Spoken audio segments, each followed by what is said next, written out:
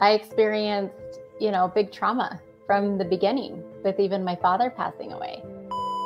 Tell me about the trauma, the three biggest challenges in your life. My first marriage, that was the catapult for this, like the catalyst for the work that I do. Abusive. I don't really believe in divorce. Or at least at that time I didn't. I'm someone who's very loyal and persevered through anything and everything. And so I was in this relationship. It was like 11 years that I was in the relationship, in the marriage. I was in a relationship that I knew was not healthy. We had already talked about separation and possibly divorce and things like that. My children were taken from me, and I had no idea. I had no idea that where they were, what was going on. He said he had a surprise for me, to get ready to celebrate our anniversary. I think it's our 9-year anniversary. Said he had a surprise for me. Took the kids to the babysitter, and then when he came back, completely destroyed our home. Actively looking for my children. I don't know where they are, but just know I'm here to report that I'm looking for them. How I was in a toxic relationship, not only toxic, abusive, and then not only abusive, but extremely violent. And so here, this is me not knowing where my children are.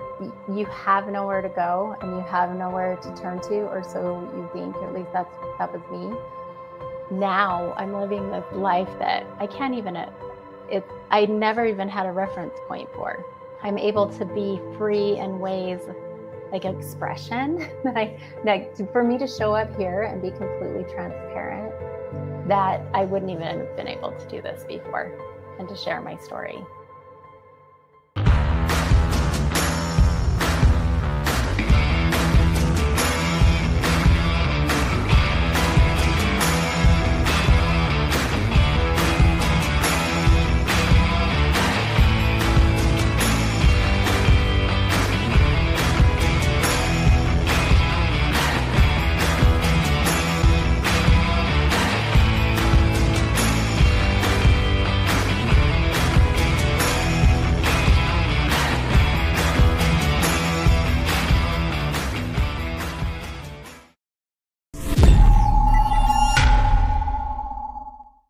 Good morning, everyone. Welcome to Chief here, the professional problem solver, coming to you live for another episode of The Overcomers. We have a very interesting guest today.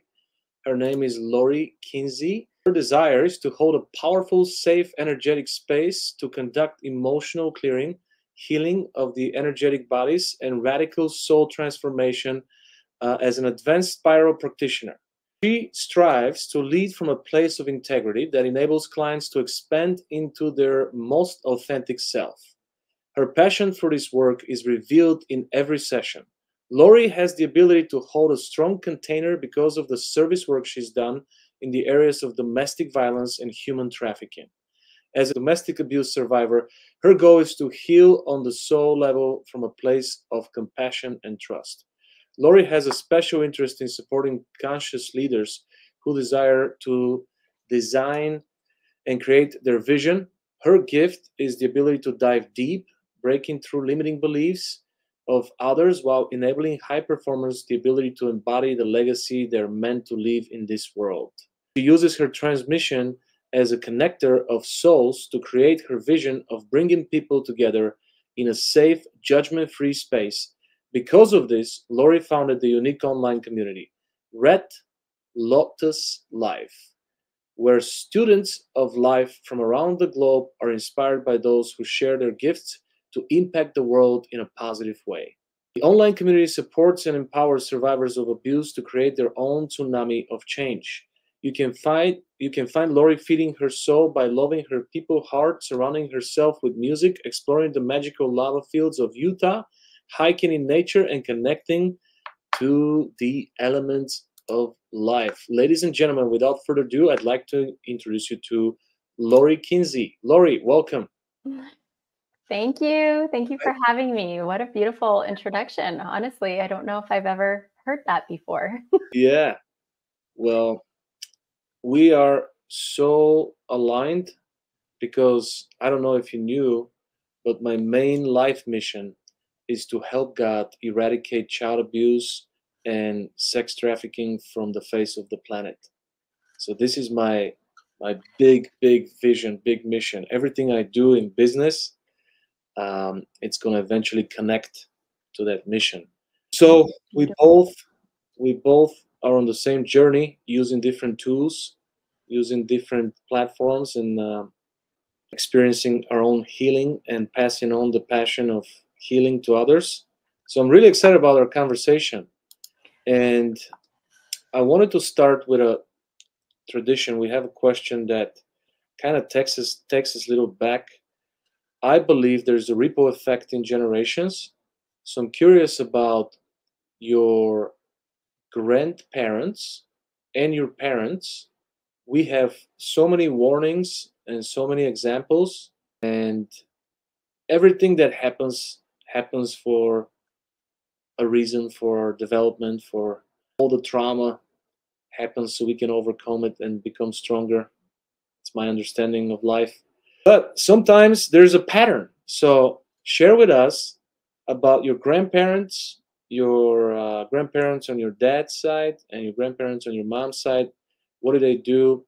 What kind of warnings they gave you? What kind of good principles you learned from them? What kind of examples? And what were their professions, their passions? How do you remember them? And then move on with your parents as well. I love this. I didn't know that about you. And so this is going to be a really exciting conversation because I 100% align with everything that you just said. And I wanted to show you real fast. Look what I have right here. Oh, we have the same one. We do. It's sitting right here. Did we just become best friends? I know. That's what I'm wondering. Did this just happen? No, I 100% believe in this as well. There's definitely, it's ancestral, it's generational. Our traumas do get passed on. It's bioenergetics.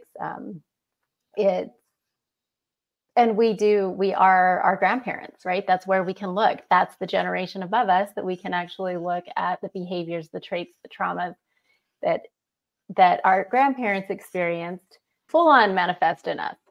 That's and without us even knowing. It's in our unconscious, it's in our subconscious, it's in our bodies, our DNA, our genes. At a cellular level, it's in our bones. So it's interesting that you even brought that up because I didn't think that's what we'd be talking about today, but I love it. So this is exactly the work that I do. My grandparents on my maternal side, so on my mother's side, I don't really know them. My mom had a really abusive childhood. And so the second that she could move us away, she did. And so we went as far away as possible. We ended up in Utah because she didn't have family in Utah. So I don't really know a lot about them, a lot of abuse, that type of thing. You know, she actually was not even raised by her parents. She was raised by her grandparents. And then when her grandparents passed away, she was raised by family friends of her grandparents. So that's my mother's background there, as far as her parents go.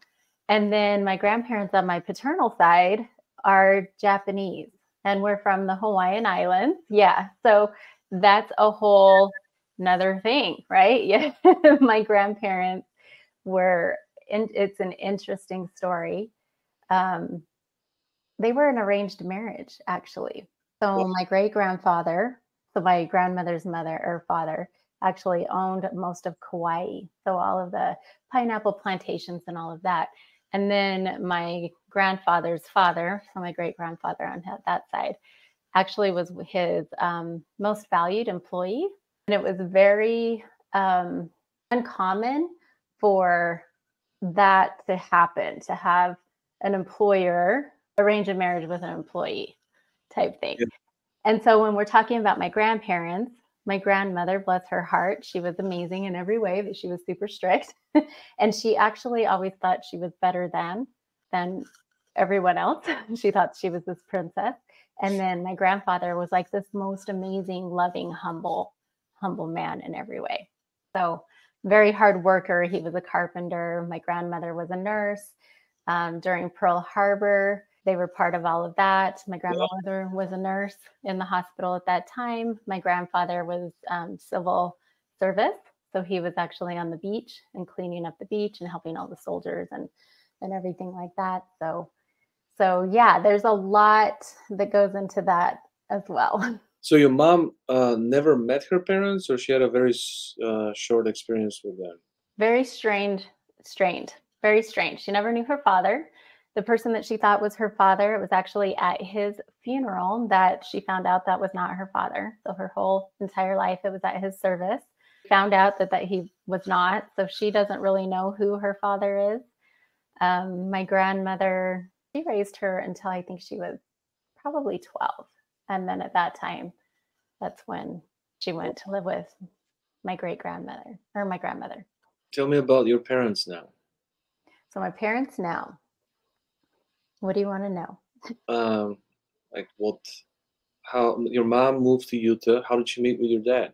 So my father, they met in college. They were going to university, and that's where they met. My father passed when I was about 1.5 years old. So I was super young, totally unexpected. He passed away in surgery.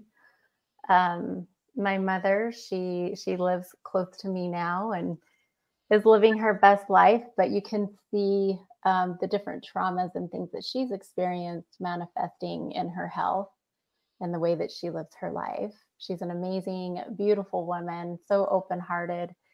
But we can really see, now that I know this work, I can really see how that's manifesting in her health, her physical health now.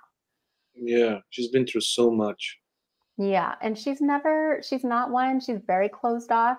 So she's not one that's going to go and seek healing in any way. She doesn't want to talk about herself. She doesn't want to talk about the things that have happened. So people just close the door and try to not think about it. But eventually it comes out once in a while, and it hurts just with the same intensity. Yeah, I think it's been really hard for her as I've advanced in this work that I do, because I'm very public about it. Kind of like when I told you, I said I'm very transparent because I think it's important for people to know. And it does hurt. It does hurt. But it's with her permission that I've been able to really speak publicly about what is happening with me, because I'm seeing it ripple into my generation with me, and then also with my children. So I'm actually seeing the ancestral, present time, and now generational.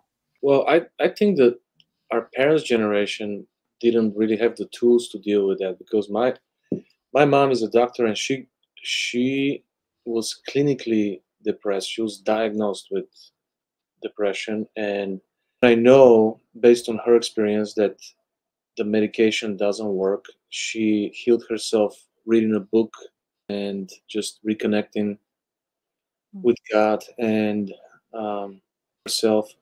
And my dad has been, I feel like he has been depressed all of his life, but he just bottles it up and just puts it in the back shelf somewhere. So they didn't have the tools to deal with that. And even now it's challenging for them to open up and just try to understand. So tell me about your first conscious moment when you realized you're alive. How old were you? What's your first memory? My first memory, or when I truly felt like or knew I was alive. Mm-hmm.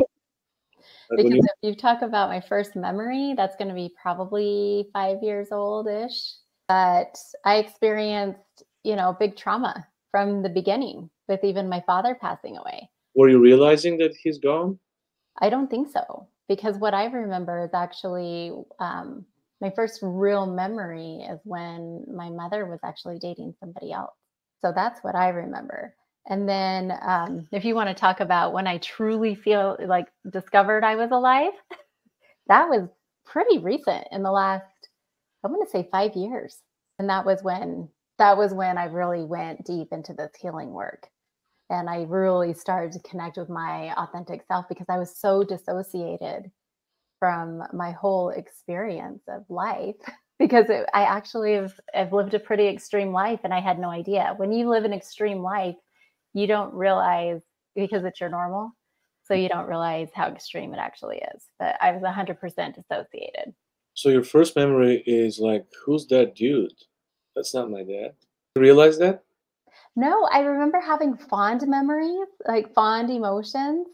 So I knew that wasn't my father, but it was more like my mom's friend, like I could, and I don't think I don't remember ever wondering where's my dad or who's my dad. I don't remember that because I was so young. Do you remember your dad? I remember his spirit, but if it wasn't for photos. And here's another thing with my father, he was such an amazing man that I feel like I'm pretty lucky because people have really been able to share who he was with me no matter where I went. I mean, he was a manager of a Kmart. And I can go to that Kmart now and they will recognize me and remember me and they'll tell me all these stories about my dad. And so, I mean, it really doesn't matter. Whoever knew him has really fond memories of him. So I feel like I'm pretty lucky in that way because I did like the essence of who he is. That's what I remember. What about growing up in the teenage years? How did high school? High school was good. I was one of those people that I was friends with everybody because growing up, I actually moved a lot. I mean, it was not common. It was not uncommon for me to be in 2 to 3 different schools in 1 year. We moved quite a bit. And so by the time I got to high school, I had developed that skill of always being the new kid and always being able to just talk to people. And so high school was good. I don't have any complaints about high school. Remember your first love? Oh yeah, he broke my heart by writing me a note and putting it in my locker. Oh, that's like the equivalent of breaking up with a text now. I But know. it's worse though. Yeah, it is. I'm sure he's regretting it now. I don't know. I don't even. Oh yeah, I do. Emma, what's his last name? I remember his last name. I have no idea. I haven't thought about him since probably high school. I'm sorry to bring it up. So tell me about the trauma, the 3 biggest challenges in your life. 3 biggest overall. Yeah, if you have to rate them by intensity, the 3 things, the 3 hardest things you had to overcome. 100% my first marriage. That was the catapult for this, like the catalyst for the work that I do. Abusive relationship. Would you like me to share more about that before I go into the others, or do you want to hear the top 3? Give us the details. Okay.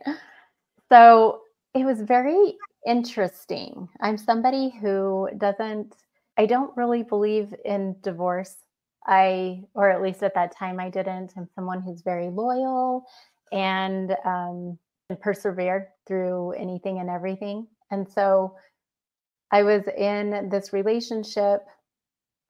Let's see, it was like 11 years that I was in the relationship, in the marriage. And it was interesting because I didn't quite understand what was happening. So whenever I want to talk about domestic violence right now, so am I okay to share anything or, yeah, okay. So a little bit of a trigger warning, just in case there's some people out there, I want to be sensitive of that. But I was in a relationship that I knew was not healthy. We had already talked about separation and possibly divorce and things like that. But he was wanting to work on it. He was wanting to work on it and he was wanting to, go to anger management and some different things like that. And it wasn't until on my anniversary that threw me off. It wasn't until my anniversary that my children were taken. My children were taken from me and I had no idea. I had no idea that where they were, what was going on. He said he had a surprise for me that to get ready to celebrate our anniversary. I think it was our 9-year anniversary. Said he had a surprise for me. took the kids to the babysitter. And then when he came back, completely destroyed our home and had ripped phones out of the wall, totally, took all the clothes, dumped all the clothes from the dressers for my kids into garbage bags, things like that, and was gone. Like, he destroyed the house, was gone. I had zero clue. I was totally blindsided by it. It wasn't until 12 days in that I realized some things that were happening there. So in Utah at the time, that's where I live, at the time, there was something called an abandonment law. I'm not exactly sure the correct terminology of it, but basically whenever you, if you had possession of your children, if you had physical custody of your children and the other parent didn't have contact with them within 14 days, then DCFS would automatically award temporary custody to that parent who had physical custody. I didn't know at the time that this was what was happening.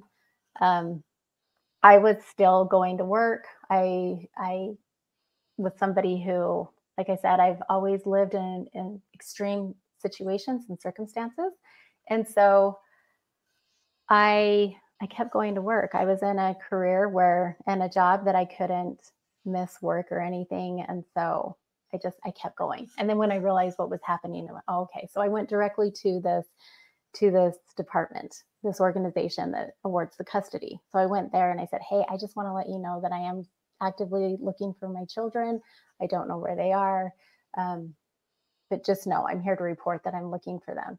And they didn't believe me at first, which is actually what happens, I think, with a lot of people when they're in these situations, is they're not believed. I got asked if I had called the police or if I had done anything there. And I said, no, because I grew up with this Japanese background of, this is private. You don't let people see you break. And this is a family affair, things like that. This is not something that you get other people involved in. And whenever that happened and they finally realized, no, this was really happening, they whisked me away into this counselor room where literally on a whiteboard, so black and white, they drew a line down the middle and literally showed me how I was in a toxic relationship, not only toxic, abusive, and then not only abusive, but extremely violent. And so here, this is me not knowing where my children are and realizing that, oh, okay, like there was all these dots connecting at the time, but this is the type of stuff that was normal in our life. So anyway, it was really, really interesting. If you want to hear more, I'm happy to share more because I wasn't ready at that time. Yeah. That's another thing we have in common. I wasn't married, but the mother of my first child, she did the same thing. She took my daughter away for over a month, and that was probably the hardest time in my life. So I was considering suicide at that time. So I can relate to what you went through, because this is not embarrassment. It's just pain that kind of going through the system. I went through the system, but it was the opposite. They told me, in Illinois, as a father, you don't have too many rights. So if the kid is with the mom, there's nothing we can do for you, sir. So that was really painful, and I can imagine what you went through. But I had the same experience. I walked into my house and everything was gone. My kid, and she wasn't answering the phone for over 35 days. Yeah. So yeah, if you wanna share how did you get your kids back, or what was the conclusion, or how did the story continue? Yeah, I'd love to. I'm sorry that you experienced that too, because it is hard. It's almost, you have nowhere to go and you have nowhere to turn to, or so you think. At least that was me. And also it was embarrassment. There was some embarrassment there that this is what was happening, And to be honest with you, nothing happened. Nothing happened after that, because it was up to me to go and actually they said I had to file a police report and all this stuff. So I did. I went and I got a protective order. And you want to know what happened? What? He actually showed me how a piece of paper does not protect me. And so I actually went into hiding, and quite a few things happened at that point, because it's true. The system is not set up very well. Something actually has to happen. People have to get hurt before, like a crime has to happen before anyone will get involved. In no way as a mother was I going to let any of that happen. So I did. I ended up dropping the protective order and just filing for divorce. I mean, that's what happened. Actually, he ended up filing for divorce. He went and, it was so interesting at that time. I can't even imagine. Well, I do know what happens because of the clients that I work with. But back then, I mean, he had people following me. He was following me. My phone was tapped, all kinds of things. And I was completely unaware of what was happening. He was always quite a few steps ahead of me. But I was somebody who wanted to be loyal. I still loved him. I wanted it to work out. I wanted to keep our family together. And it wasn't until I started talking to an attorney. He actually retained the attorney that I wanted because he knew that I had went and talked to an attorney. But it wasn't until then that I really saw what was happening. And the time period before that moment when I finally realized, oh, this is what's happening, he had already just cleaned out all of the accounts. And I mean, he had already started all of the process. And I had no idea. I thought he was going to anger management. I thought, all of these things were happening. So if we fast forward 13 years, so that happens. I finally realized, okay, I am in an abusive relationship. This is not good. This is not normal. This is not what healthy is. This is not how people parent together and co-parent together. So now 13 years later, the abuse continues. I think that's something that people don't understand. I think they feel as if whenever they leave a relationship, that's the end of the abuse, but it's not. Yeah. Especially if you're co-parenting. And so it was 13 years later, I actually was with somebody and they were experiencing the same thing. And so I had actually asked them if, I wanted to support them. And so I said, hey, I will go with you to the domestic violence shelter. I have not done any of this. I'll go with you. I'll fill out all the stuff as well, just to kind of support this person. And I go and they hand me a clipboard, and on the clipboard, you have to fill it out, and it's checking boxes, and it says, check all the boxes that have happened to you or your children in the last 48 hours. I ended up checking off every single box except surviving an attempted homicide.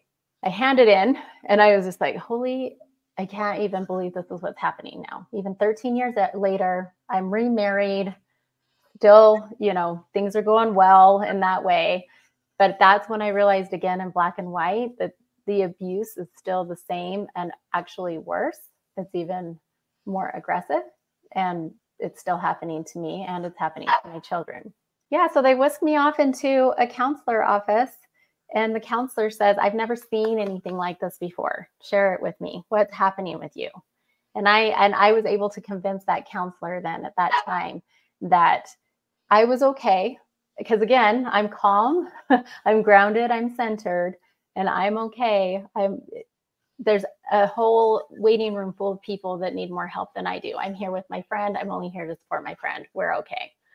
She lets me go. And it wasn't until a few years, even after that, because I had to let that sink in and that to process that, okay, this is still happening even after all these years. And now I start this mentorship. And it was when I went into this intensive mentorship because talk therapy did not work for me. All that did was activate me. I just relived my experiences and my traumas. And then after 45 minutes, I'm activated and off by myself and going, this is not what's working for me right now. So I tried something else. And so I end up in this mentorship, self-development. I learn about the spiral. I go through the spiral and I receive such huge shifts and transformations that I absolutely knew I had to become a practitioner and now do this for myself, or not myself, but teach it to others. And I actually do it for myself all day, every day. But I am not prior to, I was living this life in complete fear, not wanting to share anything about what we were doing because even up until a few years ago, the threat was still very much alive. And so now I'm living this life that I can't even, I never even had a reference point for.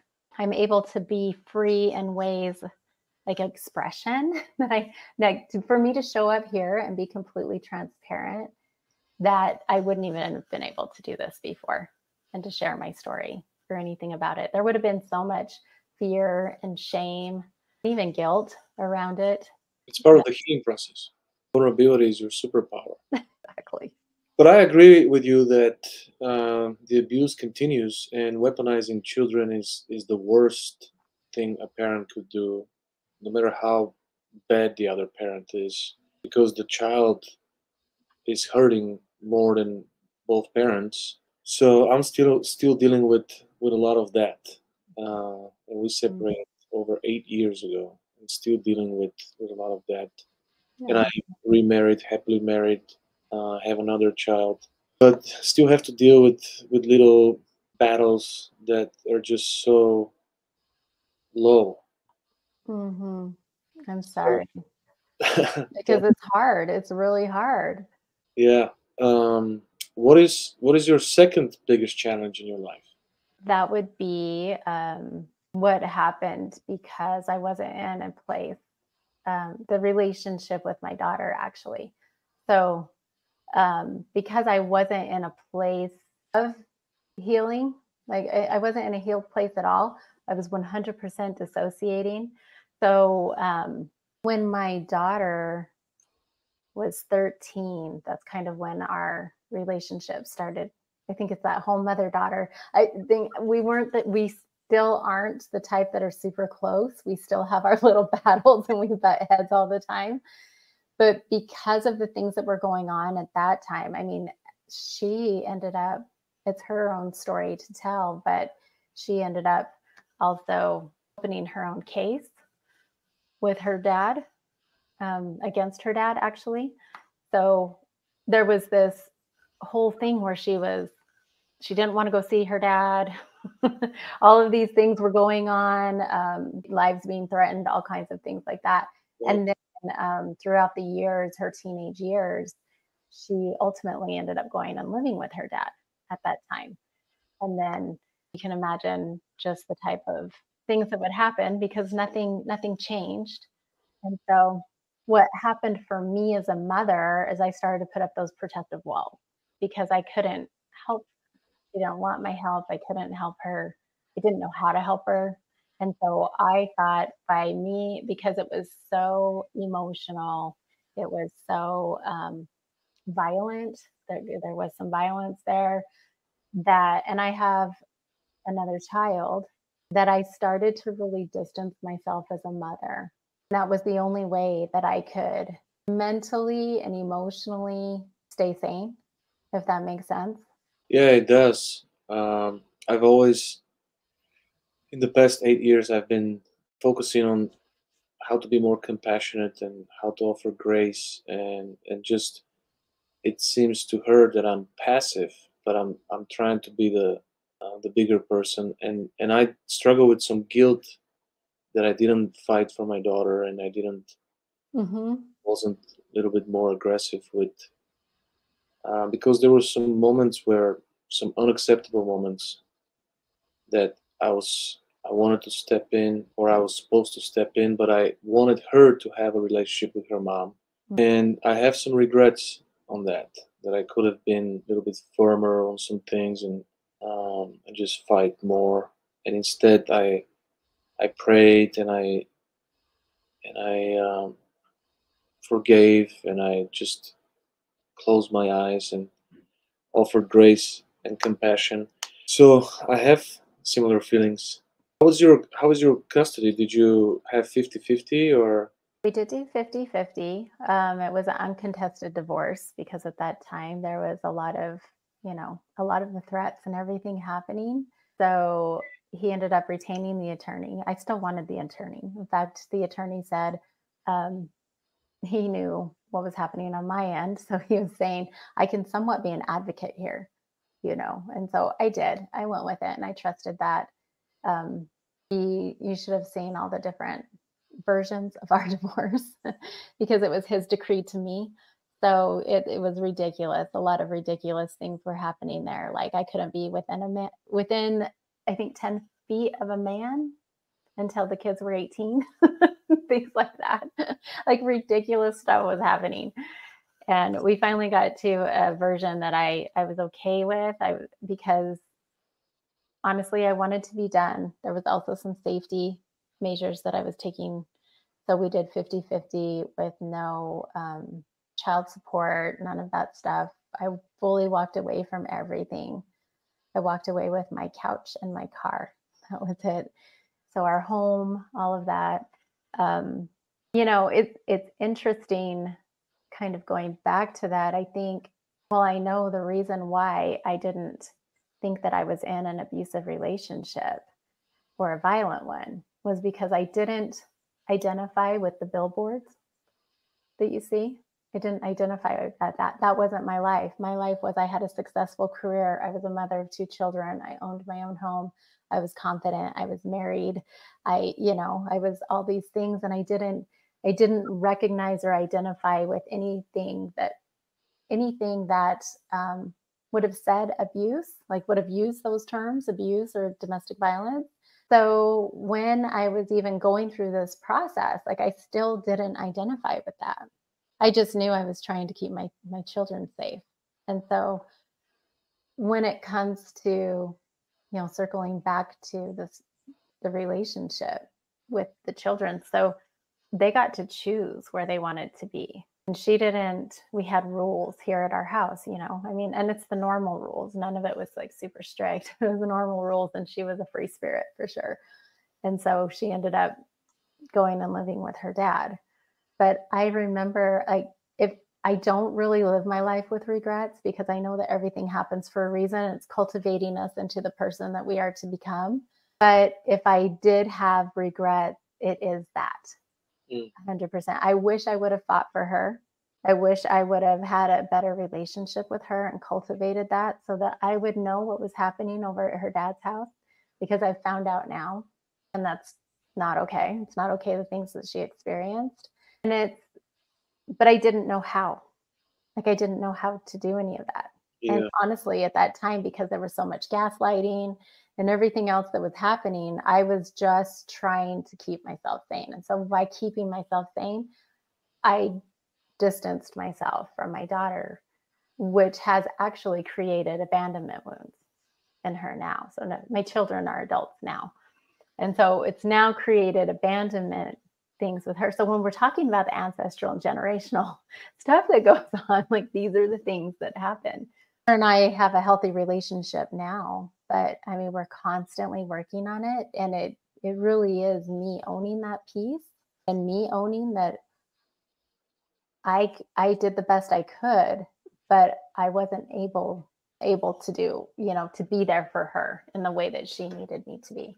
I think the healing will continue, and once when she has a child, it's gonna be her last phase of her healing, and she's gonna come and blame you for some stuff, and as long as you own it like you do right now, it's gonna be easier for her to heal, because it is generational. We pass on these things, and we're product of our parents' trauma and their parents, and it's like we need to be the ones that will change it, because we invested the time to heal and educate ourselves, and just we need to be like the positive light that stops the darkness. So I'm so glad that you're dedicating your life into helping other people that are going through this, because there's such a huge amount of people that go through relationship crisis. And I'm sure that I think I was blaming my dad for a lot of things, and when I had my own children, it really helped me realize, all right, it's not that easy. And our parents had it way worse. No tools, no. If you think it's hard for us to be vulnerable, imagine how it was for them. a judgment. Like Yeah. as a kid growing up, my biggest fear was that my parents are gonna divorce, and they were fighting a lot.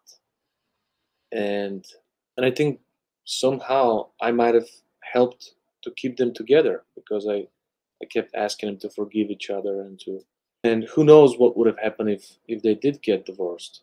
But that was my fear, and really led me to a lot of bad relationships and just lack of commitment. So tell me Yeah. about. No, I was just gonna say, I'm like, it's true because I had a very, they talk about this conventional family. That was not us growing up. But I didn't blame anybody for anything until I started my healing journey. And then I started going, oh, wow, okay, so this is what's happening. I had a father. So when I talk about my dad, if anyone knows me and I say my dad, I'm really talking about my stepfather because he's the one that raised me. He raised me since I was 5 years old. And so he was always in and out. He was always in and out of our lives. And when I say that, I mean, like, one day we'd go to school, like he was there, he was cooking us breakfast. We go to school, we come home from school, he's not there. And he's not there for months or even a year. And then we come home from school, he's there, he cooks us dinner, nobody talks about it. He's there. And then we go to school another day, and then he come home, he's gone again. I mean, that was what it was for my entire life. My mom and him were best friends. And that was the thing with her, is constantly. I think they got married and divorced about 11 times. And even up until his death, they were not together anymore. But he was 11 times. Yeah. And that was my childhood. So that was normal. That was my model of a relationship, right? So whenever you're talking about that they would fight all the time and that was your biggest fear, I was modeled that you're with somebody. You're with somebody till the end and you love them until the end type thing, Yeah. Well, my parents are still together, and now my mom is going to turn 70 and my dad is 71. And sometimes when they still do these fights, I will be like, you guys can separate, you can live in this home, and you can find another place and just end this. And they're like, how dare you saying that? This is your mother you're talking about. So they're like forever stuck with each other, but it's like just their immature way of expressing love is like, so I think it's like a flirt. It's like it's a weird way to express love, but I grew up with that too. And I think that's what kept me in that toxic relationship for so long, because even my own dad was like, "What are you doing with this lady? Like this, you're killing yourself." And I've decided, when I realized our relationship is bad with the mother of my first child, I made a decision that I'm going to sacrifice my life so we could stay together. And I said, I don't care about my happiness, but I don't want my child to have a broken family. So I stayed for 3, 4 years too long, and that was the worst years of my life. It's just, I think it starts with our initial intention. When we are immature and we underestimate having a baby or getting married, and just starting with the wrong intention, it's always going to lead to something terrible. Starting with the right intention, sometimes it's going to take some time, but it's going to have its fruits and its gifts. So it's better to be patient and wait for the right person, and really really work on self development and self love and self respect, to expect that from the other person, to want to be with that person. Because I also remember having fears. What if I separate now? Who's gonna take me? Like, who's gonna do this for me? Who's gonna? So I was afraid that I'm not gonna be able to enter another relationship. And there's so many of these just belief systems that are wrong. Third biggest challenge. Third biggest challenge. I think it's probably what I just spoke about, honestly. Oh, that's the second one. Well, no, with my father, my Oh, stepfather, that. like Oh, that happening. But I never thought it was a challenge until since you asked me that question, actually, because it seems like, so I just shared that with you, and my mother I mean, we thought we had the best childhood ever. Like, she never once like skipped a beat. Like it was just, if he wasn't there, great. If he was, great. But what I discovered since is, well, not since, but he ended up coming out as being gay. I want to say, probably, I don't know, I was probably in my 20s. And so then it all made sense. You know, everything made sense. My whole entire childhood made sense about when that, and I fully accepted it, not an issue at all. But whenever I say I think this might have been my biggest challenge, was because I wasn't modeled what healthy looks like. Because again, you know, we go to the next generation up, right? She didn't know, she didn't have a model for that really. And you look at the generation before that, same thing, you know, arranged marriages. Just, I mean, so I sit here and I think my biggest challenge actually is believing the conditioning of society on what the perfect life probably is, or the perfect family, because very few of, I don't know, if nobody has that. You know, it's actually, whenever, I guess I'm probably thinking about this because of the holidays and everything that just happened with the holidays, right? We see all of these commercials and on social media, and everybody's like so happy, and they're coming together for Christmas, and these Hallmark Christmas movies and everything. And I sit there and I go, I've never actually had that. I've never experienced that in my entire life. Yes, we've had incredible holidays. Yes, you know, there's nothing to really, there's been traumatic ones, of course, because of domestic violence. That's usually when things happen, is during the holidays, like the real intense events. But that was the one thing that I really focused on with clients and people that are in my programs right now, is that what you're seeing is not real. This is not real. It's what they're selling and conditioning people to think is the Christmas spirit. But you can actually, you create your own holiday in the way that's authentic to you, and in a way that lights you up, and in a way that works for you and your family. And sometimes family doesn't even mean you're blood related. Sometimes family is friends and neighbors and community and things like that, service work, you know, these are all the things. And so I think that's very alive for me right now because of the holidays we all just experienced. And like our holidays, since all of this has been going on with our family, we actually, you know, it's pretty intense and it's pretty chaos, but a lot of chaos some of the time. And most of the time we don't even celebrate on the holidays because it triggers some stuff. Yeah. And I'm really grateful now that my kids are older. So the kids are older, they're in their 20s now. They have significant others and they have significant other families.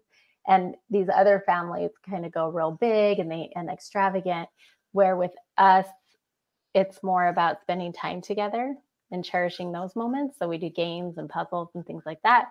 Where with the other families, they actually get the big dinners and they get all the things. So they get the best of both worlds, I feel. But for us, it's about that true, authentic connection, and actually the root of why we even celebrate a holiday. And I think that's what people have forgotten. And then what it does is it triggers shame, guilt, sadness, loneliness, all the things.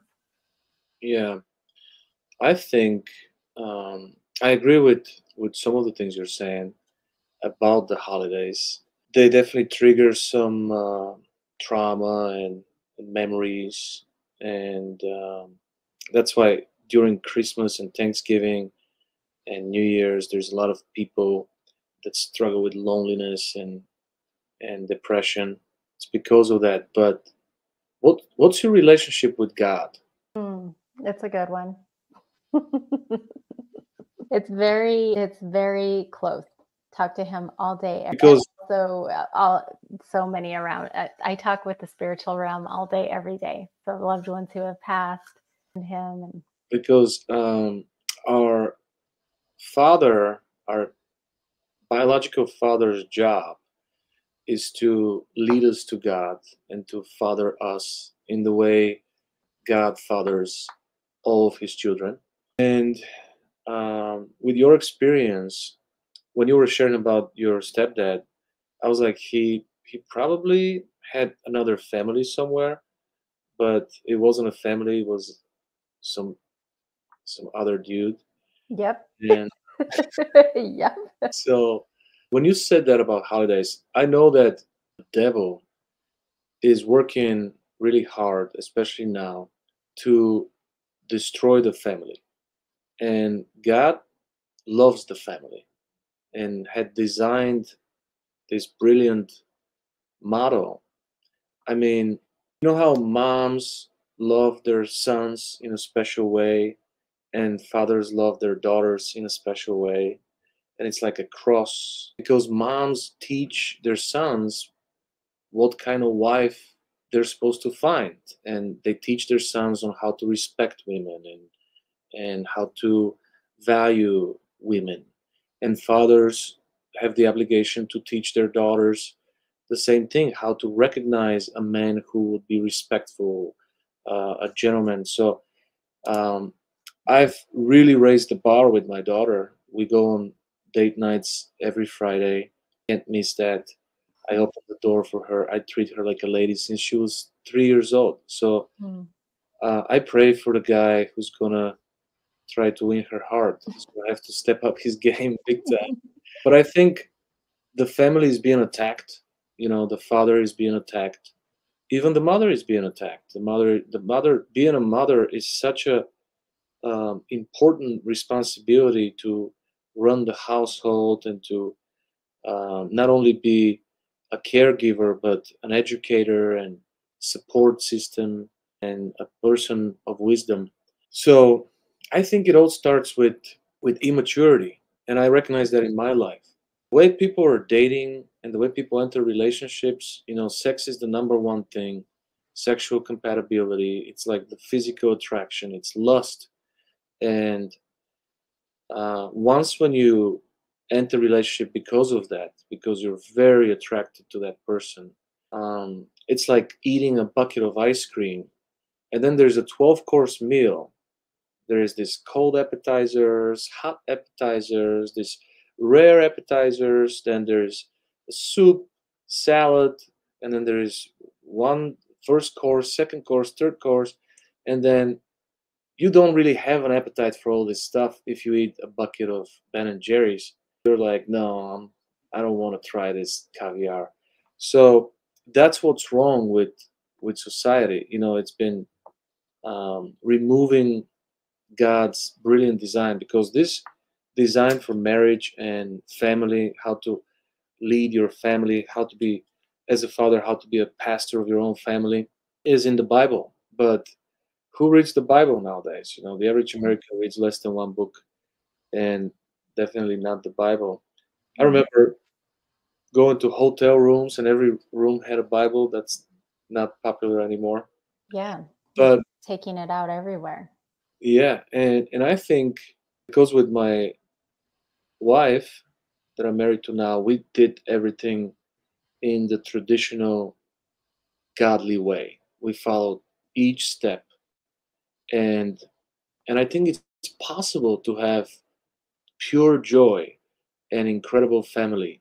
And it sounds a little hopeless to say that it's trivial and it doesn't exist and it's a lie. I think the lie is that you couldn't have a real family. You could, but you just have to do the work up front. Because if you find someone that you're attracted to, it's you're marrying a character. You're not marrying uh, beauty. Because there's so many people you could be attracted to, millions of people you could have fun time with. But you don't have enough time in this short life to spend time with these millions of people. And I've tried it. Trust me, it's very Mm. uh, it's very painful for the soul to be with multiple people and in an intimate way. It's very painful for the soul. There's like a spiritual uncleanness, and So the way it's designed is to fall in love with a character, to fall in love with someone's integrity, to say, wow, that's a good person to be friends with, good person to share life with. And then developing that friendship, developing um, common values together, trusting, building trust with somebody, and then eventually dating somebody, but without the dessert. Don't skip from the cold appetizer straight to the dessert. Dating somebody without sex. That's hard. Today, people would think you're a maniac. You're like, what's wrong with you?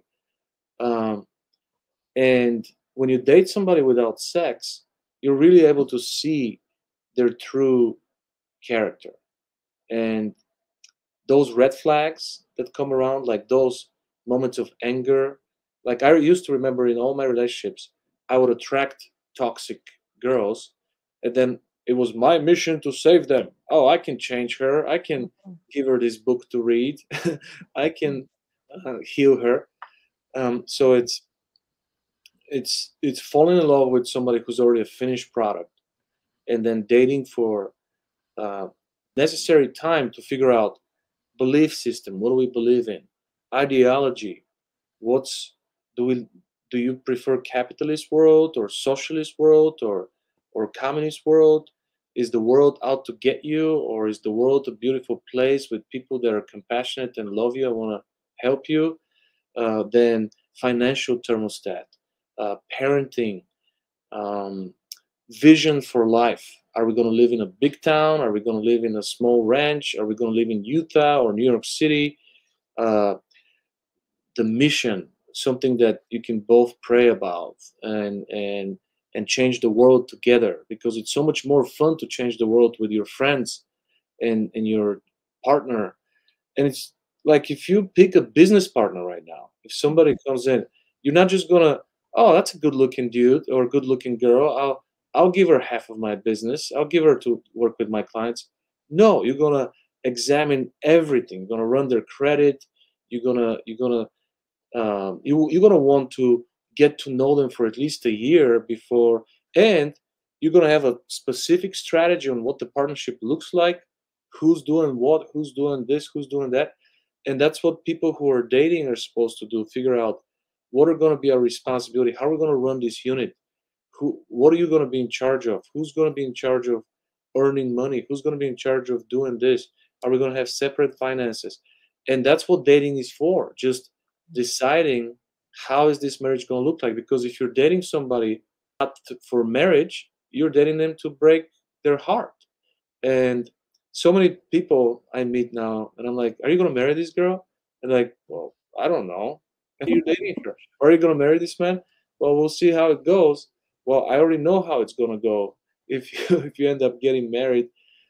So many relationships get to the point where they're so frustrated with each other that they get married and they think marriage is going to save their relationship. I'm like, no, that's like the biggest red flag. And and I think when people go through these steps and eventually they get married, and in an old-fashioned way they make love for first time as a husband and wife, which probably happens in the 0.001% of the cases. um, this is how I want to raise my children. When they do that, then that's when you love somebody's character, when you love somebody's heart, when you have a vision with that somebody, a big plan, when you already develop trust, loyalty, when you know that they have nothing but kindness in their heart.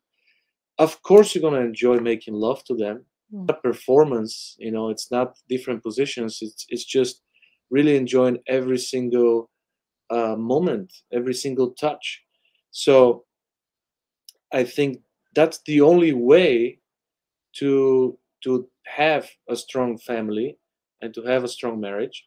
But there's so much information in articles and different movements and different narratives that teach young girls to have a certain amount of body count, and young boys, and the porn being so accessible, and just the abundance with these dating apps. Like the easiest thing is to get laid nowadays.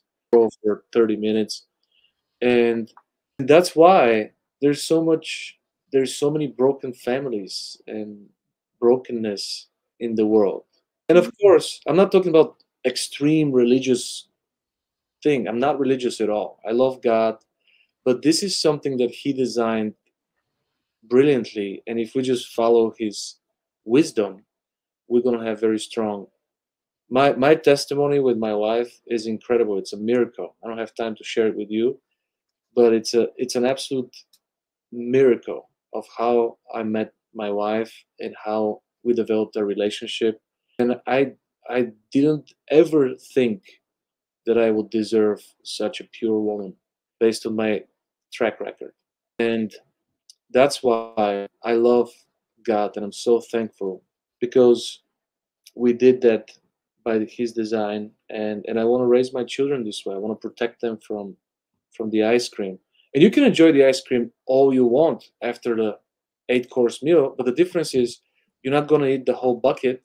You're gonna take one scoop at a time, and it will be so delicious and so satisfying. So sorry to go on this, but I No. wanted to bring some hope. I didn't want to be like hopeless. No, we actually were saying pretty much the same thing, really. Also, I feel like it goes back to connection. I love that you just shared all of that Yeah, because it's that easy is to what find. it seems. It's easy to find sexual connection with Yes, so many people. yes, To make that the decider of marriage is dangerous, and that's what I work with a really good friend of mine, and he keeps getting into this pattern with girls, and I'm like, well, dude, do you want to get married or do you want to play around? You Until you make that decision, you can't play around and expect to find the one because you're playing games, and mhm, it comes with a decision, and and a lot of the work we got to work on ourselves.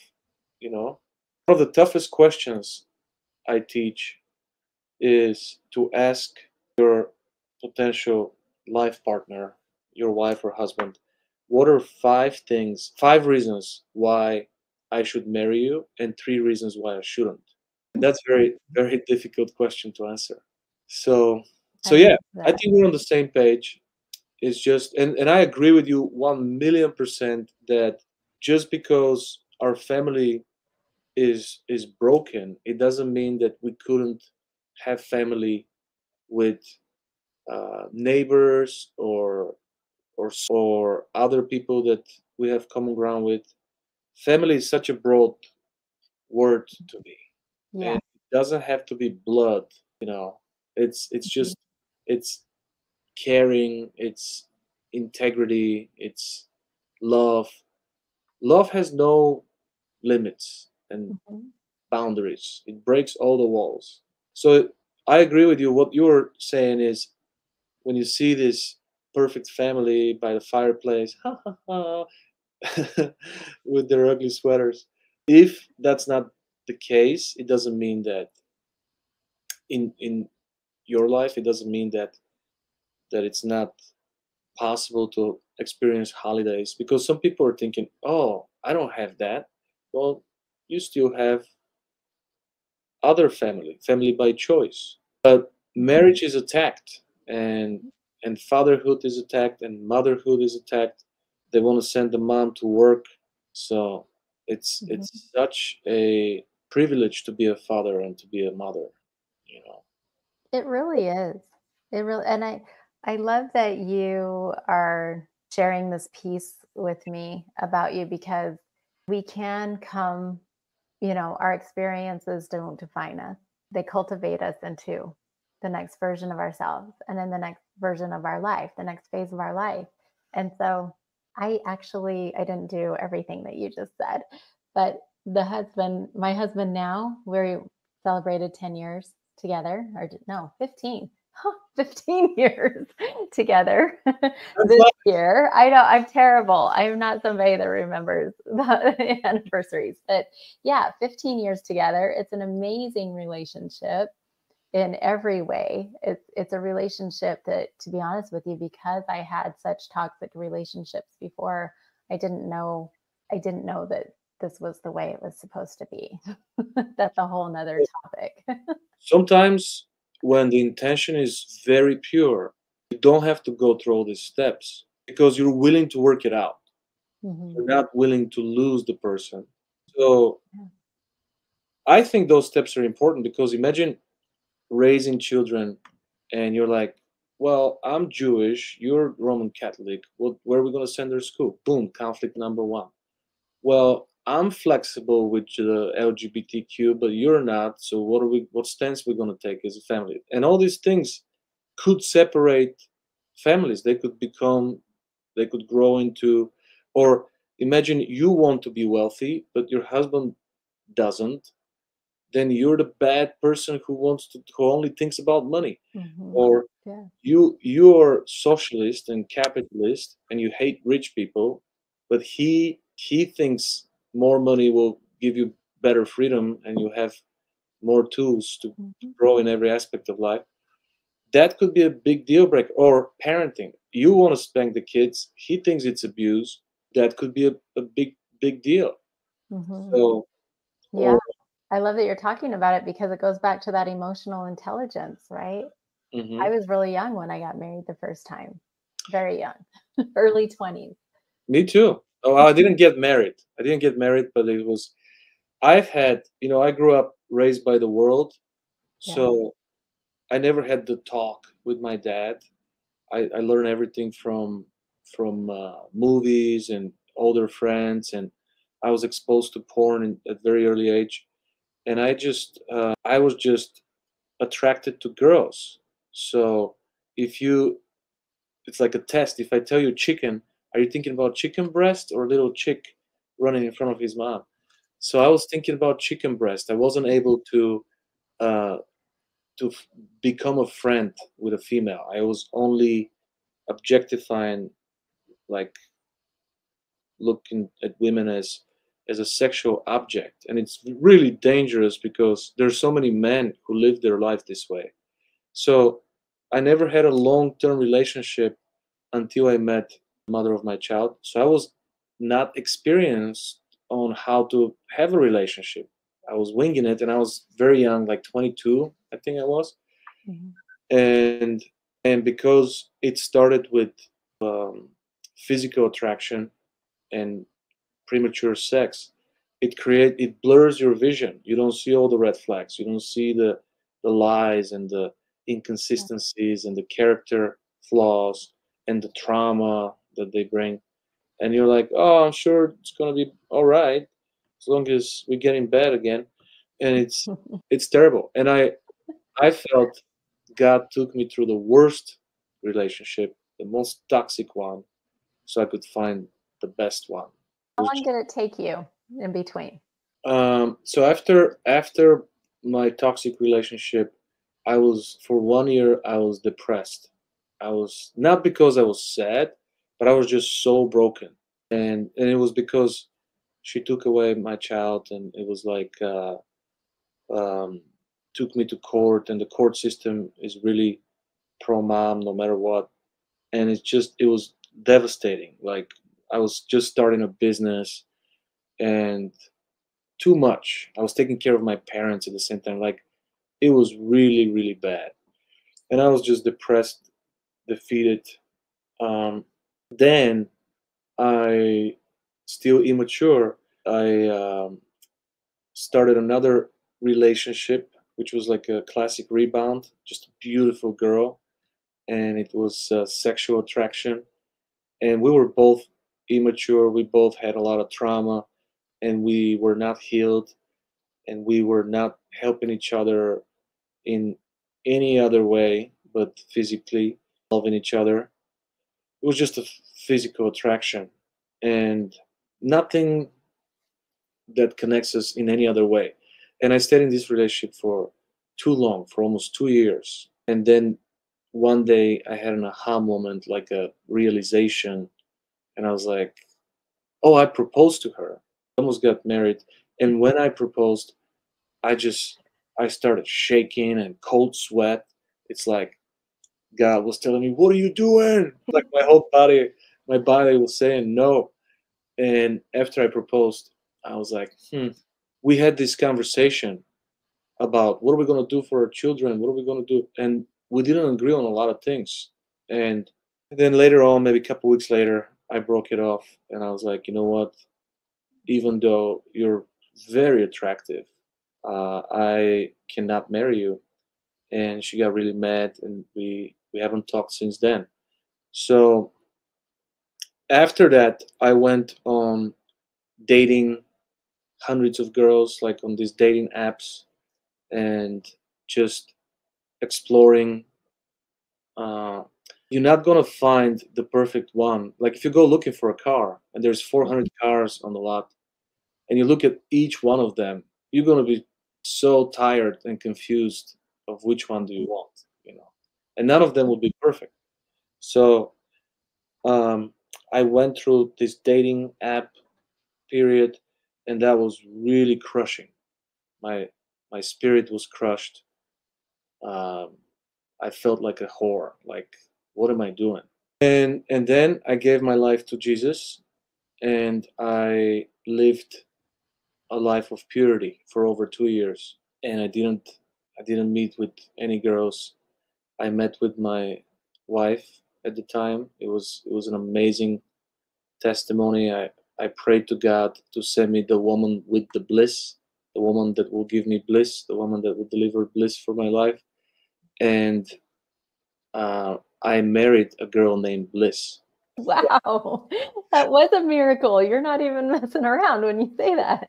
The guy was like, I was like, touche. I will follow your lead.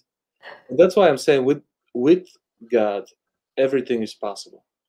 But I had to surrender. I had to submit, and I had to really purify myself. And so yeah, it was a long period. I think men are immature before 35, especially if they don't have good leadership. And very rarely a man that wasn't raised with good leadership by a good father. I mean, all fathers are good, they love their kids, but like a good father is somebody who has a plan, discipline. And men raised without discipline, they get beat up by life hardcore, and around 35 they become mature and they can run a family. Before that, it's winging it. So yeah, it took I feel me like that goes with women too. well, the life expectancy is so much longer now, so we don't have to start at 18. Hmm. um, and we got to know who we are before we start searching for significant, have boundaries. I never had boundaries. My parents didn't raise me with boundaries, just like you were saying, extreme life. That's how my life went. I'd never had boundaries, never protected myself from anything. I didn't care about safety. I only care about trying to fill the hole of lack of love. And it's been an amazing journey. We have a little baby now. He's 5 months old. um, and I'm gonna raise him well, raise him That's beautiful. in a way to respect women and to Yeah. value women and to find the one that it's right for him. Well, Versus, yeah. It's very interesting the way the world is going now, for sure, as you've talked about it. Even this morning, I saw a friend of mine, he posted a thing about the AI girlfriend. It's just like, what? The dating apps. I never did the dating apps. I remember, I'll just say this too. So I think this also goes for women, everything that you were saying, because being sexually compatible was in my top three. If people were to ask me, who do you want to marry? I'm like, oh, that was in my top three. It was number one, if not number one, number two. that's an So, easy fix, though. I think it's an easy fix if you respect, trust, love. If you love the character, the heart, if you know their intention, it's yeah, easy fix. yeah, Change couple positions, try something spicy. It's an easy fix. But it really is. It's an easy fix. And I think you're right. It's cultivating that connection again, right? Cultivating that. And so that, I feel, again, if you don't have that model or if you're not teaching it, I love that you're teaching it to your children, because if you don't have that, what are they going to know? They're going to know what society is doing, right? I never did the dating apps. I was never somebody that, I thought that was pure Yeah, it gets pure physical, right? If you're doing a dating app, it's 100%, am I attracted to this person physically? It's kind of like you were talking about the cars, and then there's all these options and everything, and who knows what you want. So I actually never did that. I was somebody that I just wanted that connection. I wanted that authentic connection. And Yeah. so I went on a few dates, and I've never had the experience of, wow, you look so much better in person. yeah. Everybody puts their best, most filtered picture, like full body pictures are from 3 years ago when they used to work out. Yeah, I've never quite understood that. And But I now, love that you're even talking about this, because I think that's what that is. It's the one thing that everyone is craving, right? Is connection and authentic connection. Um, and I feel like it's almost a lost cause, or not a lost cause, a lost skill to actually be able to connect with people in a way. So I love that. This is one of the reasons why I love where we met in Arete, is because it is all about that connection. It's about really being authentic with that, and vulnerable, transparent, all of these things.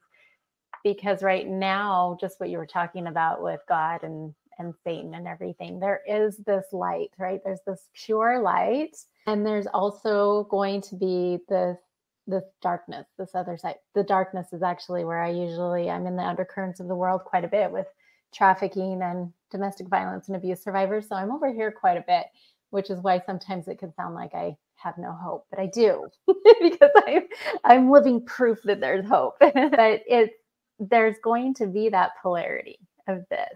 And so I feel like if there's people like you out in this world doing the work that you're doing and doing this podcast and spreading the message that you are, that there's going to be more over here on this side, more of the light happening. Now, the balance is still there, but at least if our message is going out, then we're able to, going back to that part where you asked me, when did I first know I was awake? I wasn't awake for most of my life. And so it's whenever you start to have that authentic connection to your higher self, who you are, your higher power, whatever that may be, that you truly do start to go, oh, this is me. I'm awake. And now I can make a difference. And these are my skills, my gifts, my authentic gifts that are only for me to share. And I don't know, it's just been an incredible experience to meet people like you in the world. So thank you for doing this work as well, and for even sharing what you shared today. yeah, I really enjoy your journey and your wisdom. You know how Ed Milet says you are the one in your family tree that's gonna stop the curse, and I really embrace that. I really live that. That I need to be the one that's gonna break the curse, break the chains, and everyone after me is gonna say, "Great grandpa created those principles." My picture is gonna be on the wall. Like, you can't do that. Looking at us. I love that. You know, It does. It takes the one, right? It takes the one. yeah, The cycle. it has been helping me a lot with just understanding life and hope, and just so much. We have so much in common. So I really like the fact that we're part of this community. I recently interviewed Dr. DeMartini. He's one of the doctors from the Secret documentary, The Secret. You familiar with that? Is it John? John DeMartini, yeah. Oh, he part of his work is actually the foundational piece of the spiral. Oh, really? Mm-hmm. Yeah, he's an incredible guy and has an awesome story. You can check out our podcast. And he really changed my perspective, and many of our viewers messaged me about that on trauma. The question is not, why is this happening to me, but what good came out of this? What good came out of this? Yep. And I think something great came out of both of our toxic relationships we're in right now. We have found our purpose. We're following our purpose and helping other people. There's so much. What was your career before when you were married the first time? What was it? What I was in IT. you were in IT. Actually. Imagine being in IT. So boring. So boring. And everyone always said that too. When they'd meet me, they're like IBM techs would come in and say, "You're not the typical personality." Yeah, That's so boring, but it was safe. it's safe. Yeah, until Indian folks come in and say, "I'll do it for half of the money," or virtual assistant. Well, yeah, I had a close relationship to our India team. Very incredible people, very educated. I Yeah. respect them a lot. Yeah. Um, and they're very smart with their money. I was watching a graph the other day of the richest people based on nationality in America, and Indians have just surpassed Jewish people for first time in 100 years. Wow. The average Indian makes 150,000 a year. That's really big numbers for average number. Yeah. The average white American makes 56. Yeah. It's three Yeah. times more. But anyways, I wanted to talk to you about the trauma and what good came out of each one of those challenges. So starting with the first one, I could assume you would say, well, my current marriage is something that is the exact opposite or something that's much better. But I don't want to speak instead of you. So Yeah. what great came out of the abusive relationship and the trauma of not seeing your children and just holding it in, and what was the great thing that came out of that? Well, I love that you are familiar with Dr. Martini and his work, because that's like I said, that's one of the foundational pieces of the spiral is his work. So it's all in the shadow, right? The gift is in the shadow. The gift is in the experience, in these experiences that we may think are lower vibrational or darker experiences that are full of pain or pressure or whatever terminology that you want to add to that. But really, that's where we get the gift. That's the diamond in the rough, right? And so now, it's honestly, whenever it's not my marriage now, Mm, it's actually self-love. It's self-love and self-worth and really knowing who I am, because I couldn't have self-love and I couldn't have self-worth if I didn't know who I truly am. And when I was in that first marriage, there were some things that I went through that actually cultivated me to be in that marriage, right? I'm not, in fact, my ex-husband early on got a lot of the blame for everything, right? I would always put things on him and that experience. But to be honest with you, there was a lot of things that actually led up to that point. And so really it's this, I didn't know myself. I didn't know myself. I didn't love myself. And that is the true gift that has actually come out of that. I had to, now I am the mother. I would never abandon my children in a million years. I would never, I would fight for them. They know this. In fact, sometimes I fight for them too hard now and they want me to leave them alone because they are adults. But I am very much a voice. I'm very much a voice and express that in every way, physically, mentally, emotionally, spiritually, and energetically. So, you bring Dr. Martini in and I can talk about all the things. So it's just, I feel whole and complete in who I am, which is totally 100% imperfect. And that's actually the ultimate gift, I feel. yeah. What great came out of the second challenge that you've had? What was the second challenge? I remember the third one. The third one. The Yeah. second. Oh, with my daughter. Okay, so that again, I understand myself in a way that I never knew. The accountability and the self-responsibility that I have with that, I would have said, well, it's because of the things that she was doing. She was getting into trouble. She wasn't coming home on time, whatever it was, what are all the things. So I don't really want to share a lot of her story because it's her story to tell, but it's also an extreme one as well.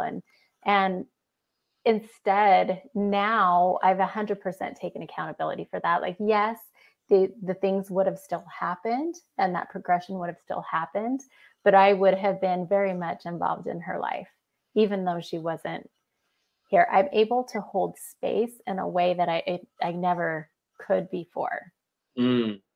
So again, it's that emotional intelligence, because at the time I didn't know what was happening. I didn't know. All I knew is I had to keep my own sanity. That's what was happening. And so unconsciously, I started to create that distance where she felt abandoned. It was that whole thing where people say, well, sometimes you just have to cut people out of your life, and I was really good at cutting people out of my life. That's actually one of my, it is one of my gifts. It's one of my gifts when it's used in a healthy way, is being able to use discernment and understand when something's not for you. But with her, I did that in a very unhealthy way. I was still there for her, but also not there for her at the same time. And so again, it's this, like, I understand unconditional love in a way I never have before. And I also understand how to hold space for someone else while they're going through the things that they're going through, and understanding that it's not against me.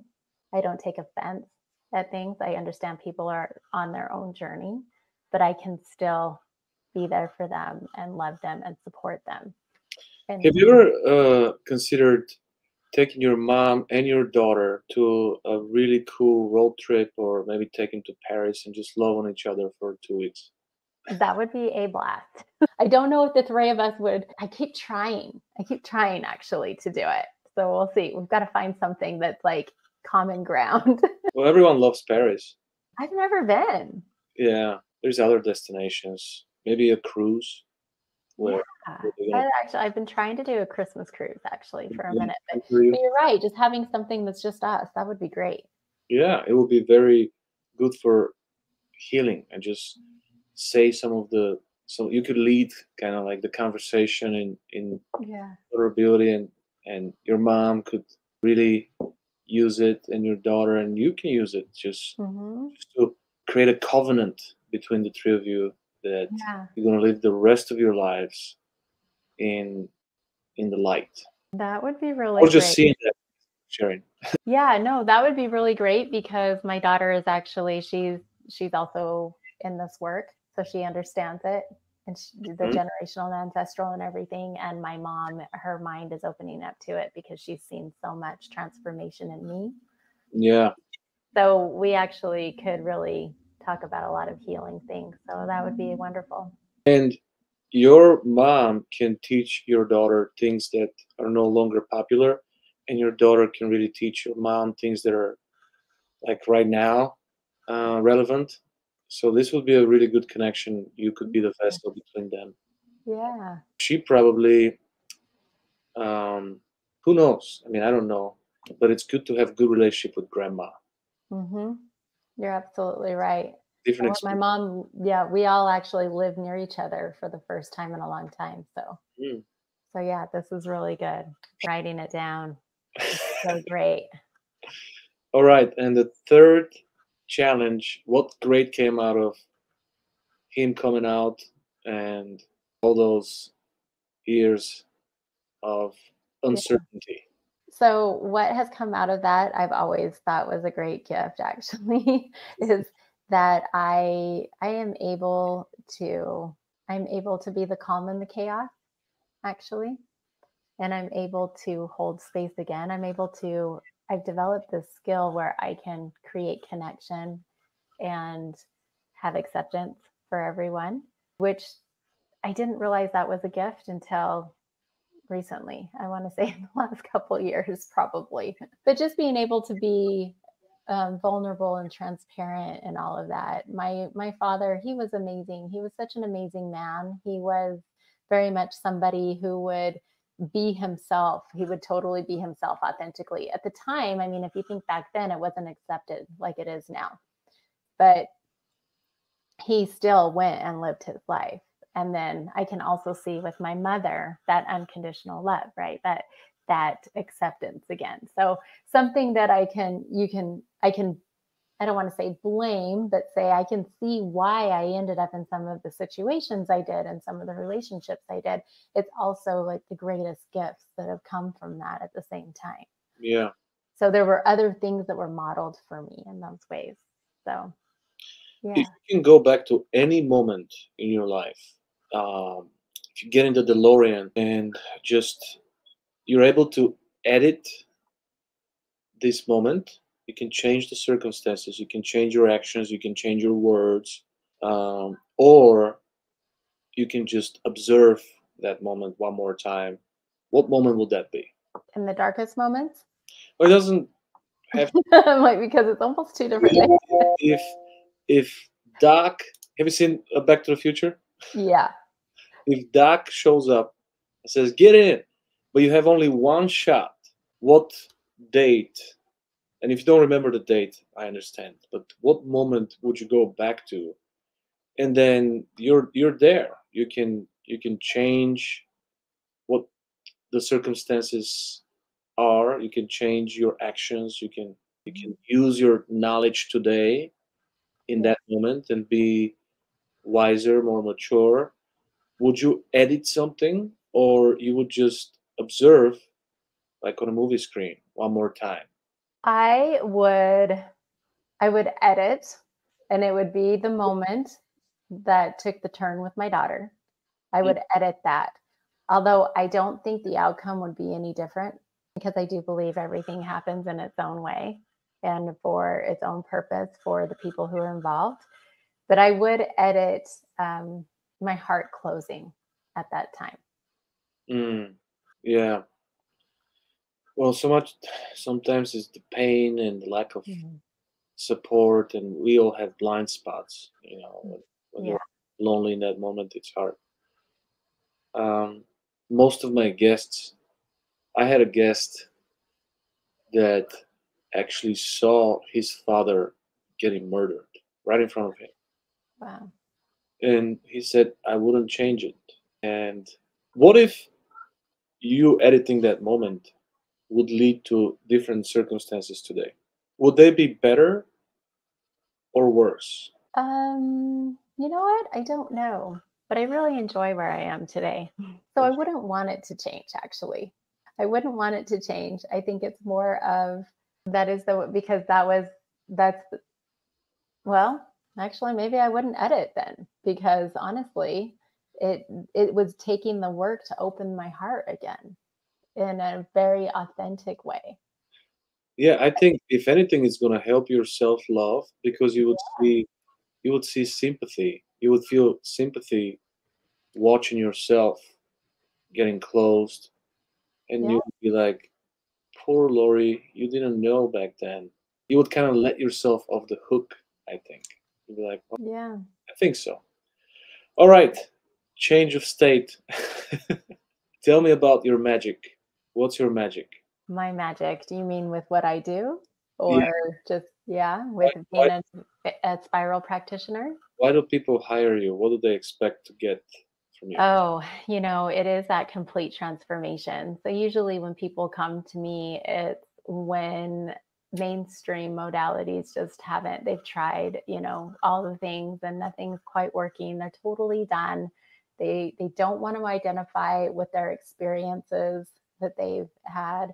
They are ready to shift into this state of empowerment. That is actually when people come to me, and then we work together, and I can't even tell you the shifts that begin to happen because we release conditioning, and there's actually integration that goes along with that action steps that you actually create a life you love after these experiences.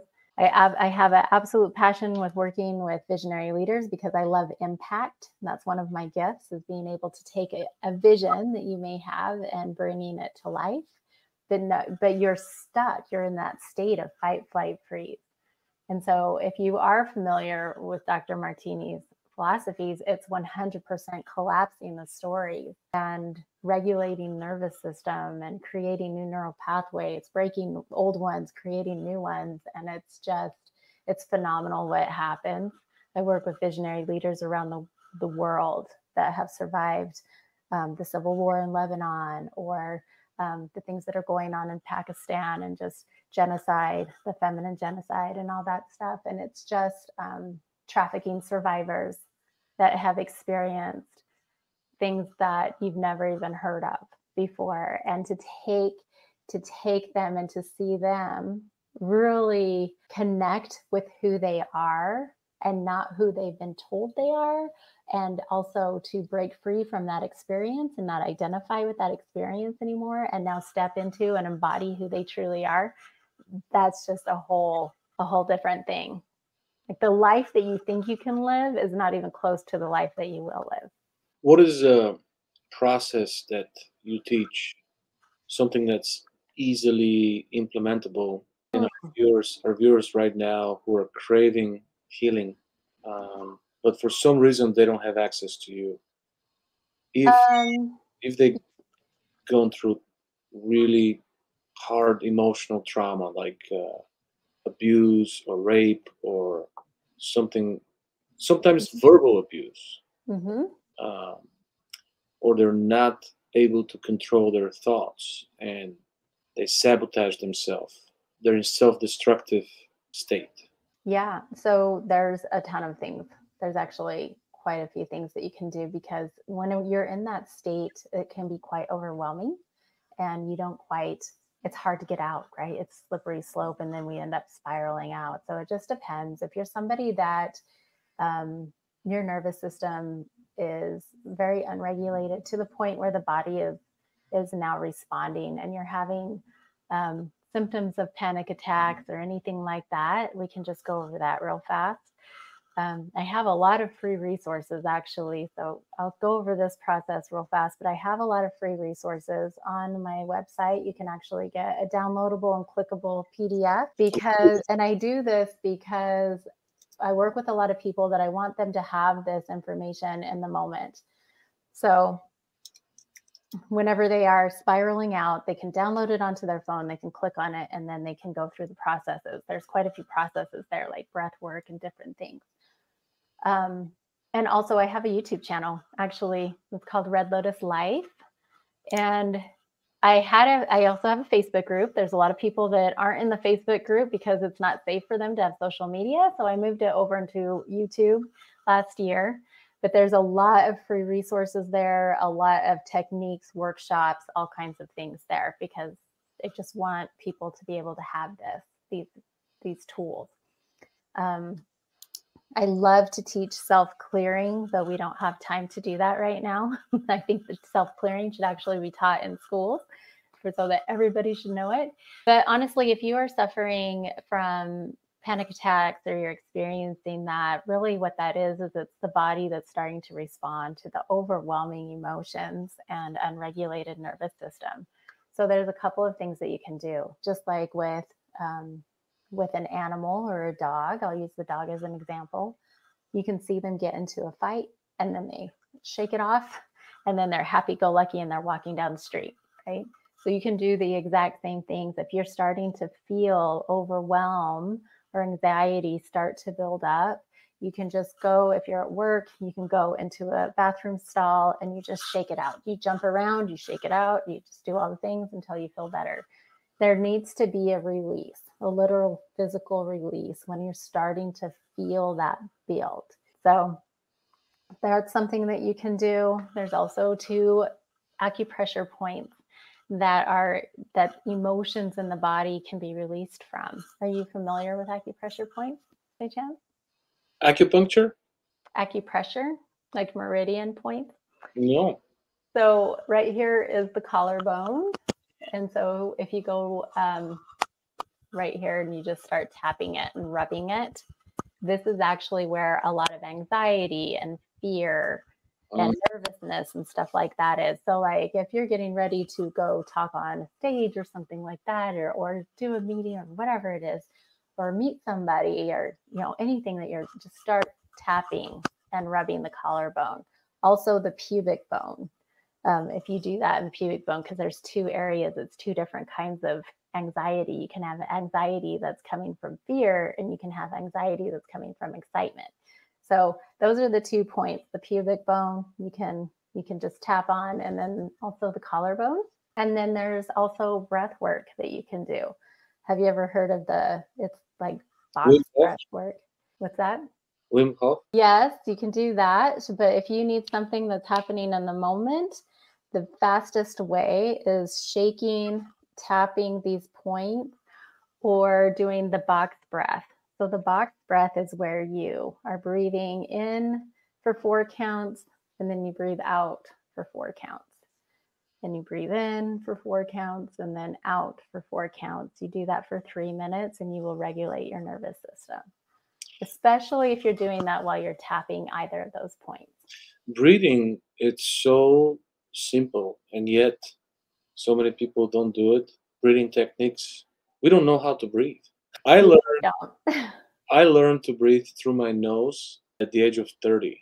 So I know that if you breathe through your mouth, you really trigger those fear points here. And sometimes you could be afraid of something you don't even know what. Yeah. Our previous guest was teaching some breathing techniques and how to release anxiety or depression through breathing. He's like really focused on living in the now. I've never seen someone so intentionally focused on that. A lot of people talk about it, but all we have is right now. So breathing helps to just be nothing. It really does. It really does, because if you can bring yourself to the present, which is the now, and you can really start to check the boxes. Am I safe? Like that's kind of the biggest one. Am I safe? Is this real? Is this happening right now? Most of the time you are safe. Most of the time you can start to check off the boxes and realize you can see the stories in that whenever you are in the now. Yeah, there's a lot that can happen, and especially with breath, because when we start to get in that fight, flight, freeze, that's the first thing we don't do is breathe. And so then that actually creates the anxiety and the overwhelm and the fear and all that. But it's at a total unconscious level because our body is literally saying, I need oxygen right now. I'm going to die. I need oxygen. And so that's why breath work is so great.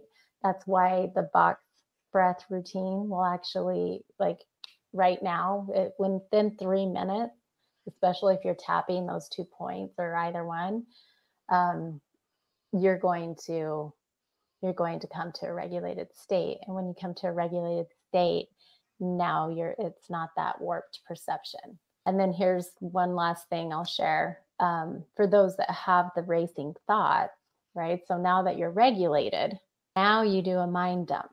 And the mind dump is you just write it all out. Whatever's racing in your mind, you just write it all out. You don't have to be nice. You don't have. So if you're angry or anything like that, write everything out, because your thoughts become emotions, and then your emotions become the energy that moves in your body. And that's why your body starts to react. So it's this whole trigger effect that happens. And when you write it down, sometimes you can recognize it's a lie easier. Oh, yeah. Right away, usually. Yeah. Especially if you're with somebody, maybe with a patient, and you make them write it down, and then you make them read it. They're like, I can't read that because it's not true. Yeah, it's true. With dealing with depression, we become delusional sometimes, and somebody else needs to ask and challenge the depressed person, is this true? It's that easy. What you're saying, how is it a fact or it's just in your mind? So that's what this previous guest says. So he believes that the past doesn't exist. It's like a fantasy that we can't recreate. It's gone. You can't go back to it. Yeah. The future doesn't exist.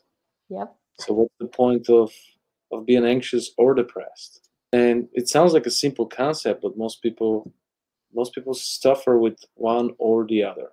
What is one thing that you're focused on right now in your self-development journey or healing journey? Maybe a distraction or addiction or something that you want to improve on in your personal life? For me in my personal life, I feel like it's balance, which is funny because there's no such thing as balance. And that's the thing with arte. I love it because I'm hungry for, like, I've always loved what I do. And now that I have a passion for what I do, that's totally, it just fuels it. And it never feels like work. But now I want this nourishing life in every single area of my life. And so really with this new year, that's what I'm focused on, is I'm focused on really kind of pulling in some places that are out of balance, and then focusing on nourishing and cultivating the other pieces of my life. So that's been really good. I mean, we're only a few days in, so yeah, it's been good because The gyms are still packed. I was there last night. A lot of kids, which is a good sign. yeah, that is a good sign. I mean, moving our body is so healthy. Being healthy is just amazing for your mental health. So, like moving your body, because that also moves the energy and the emotions. In fact, that's another thing. If you are somebody that um, is really spinning out, go move your body. Moving your body will bring you back to center real fast so that you can think logically. So there's that. And then when we eat healthy, I mean, our mental health is 100% in our gut. Have you done 75 hard? Yeah. I'm determined this year to get into the best shape in my life. And I'm doing the whole year, like the 75 hard, live hard, the phases. Nice. Not only that, but I inspired about 20 people, so they joined me in the group, like an accountability group, and a lot of them are doing it for first time. Oh, wow. I've done it 3 times successfully, and I failed twice.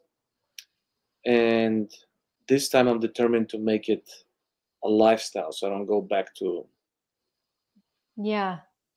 So the live hard. yeah. Big things are going to happen for you. Amen. I'm expecting big things. I'm turning 40 on December 11th, and I want to really reach to that level in every area of my life. That's going to be amazing. What an amazing goal. Yeah. What's one goal from the goals that you have? If the other ones don't come to fruition, but you can save this one, what is the most important goal for you for 2024? That I absolutely have control over. Is that what you're saying? If you can, I don't know how many goals you have. I have like almost 30. But if you go mentally through all the goals, and let's say none of them take fruition, but only one you can choose, which one would it be? That would be cultivating a closer relationship with my son. Daughter, things are going really well with my daughter, and so I'm really happy about that. Going really well with my mother, my other people in my life, but my son, that's the one. That's awesome. Yeah.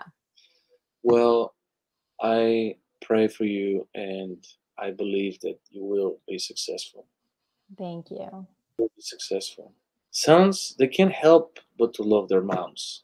So figure out a way to spend more time with him and Yeah, give that's the thing. He's in his early 20s living with his girlfriend, and so he's off living his life. But I would really like to cultivate that. yeah. Vulnerability really helps. So if you get him into a comfortable environment where he can just tell you what's going on, Yeah. you would understand. I'm excited for you, Lori. I'm so Thank you. excited for you and the work that you're doing. What do you think is wrong with America and what's wrong with the world? Oh man, can't pick just America. I think this really comes to people really knowing who they are again, that value, right? Really becoming clear with their values and their belief systems and being in integrity with that. It's one thing to talk about it, it's something else to live it. So really knowing like who you are and what you stand for. I think that's what's happening. Humanity, that's a whole nother thing. I think if people start to live a good life and again shift into integrity with their values and who they are, that will change as well. That will shift. But we we have, it feels like overwhelming when you look at that, at what's happening, but really it all starts with ourselves. And if every single person started with themselves, it could shift really quickly. Tell me about your mission to help human trafficking. Are you doing something besides one-on-one? Are you a member of organization. You have a vision to help on a global scale. Did you see that movie, Sound of Freedom? I have not seen it yet. Everyone asks me that. I haven't seen it yet. And there's reasons behind that, but also, you know, it I've been in it. So to see a movie, I haven't had the time to go and watch the movie. So with me, with the human trafficking, just give a quick backstory and context on that. I fell into that actually without ever really knowing what human trafficking really was. My son, one of his really good friends, childhood good friends, she was actually sold for drugs in Vegas. Vegas is not far from where we live, and so it's easy to go there. And she was there was sold for drugs. She was missing for about almost 2 months. Her mother did a video, the family did a video that actually ended up going viral. They were lucky enough to have friends that were professional filmers, and producers and all of that. And so they did this really amazing video that ended up going viral, and while they were looking for her, and she was able to be found because of that. Wow. Yeah, there was an organization that actually found her, because what happens in these situations, especially when it's a teen, they think they've run away. So there, you could do a missing persons report and all these things, and there's so much red tape and everything that goes along with this that it's really hard to get law enforcement to really take it seriously. Yeah.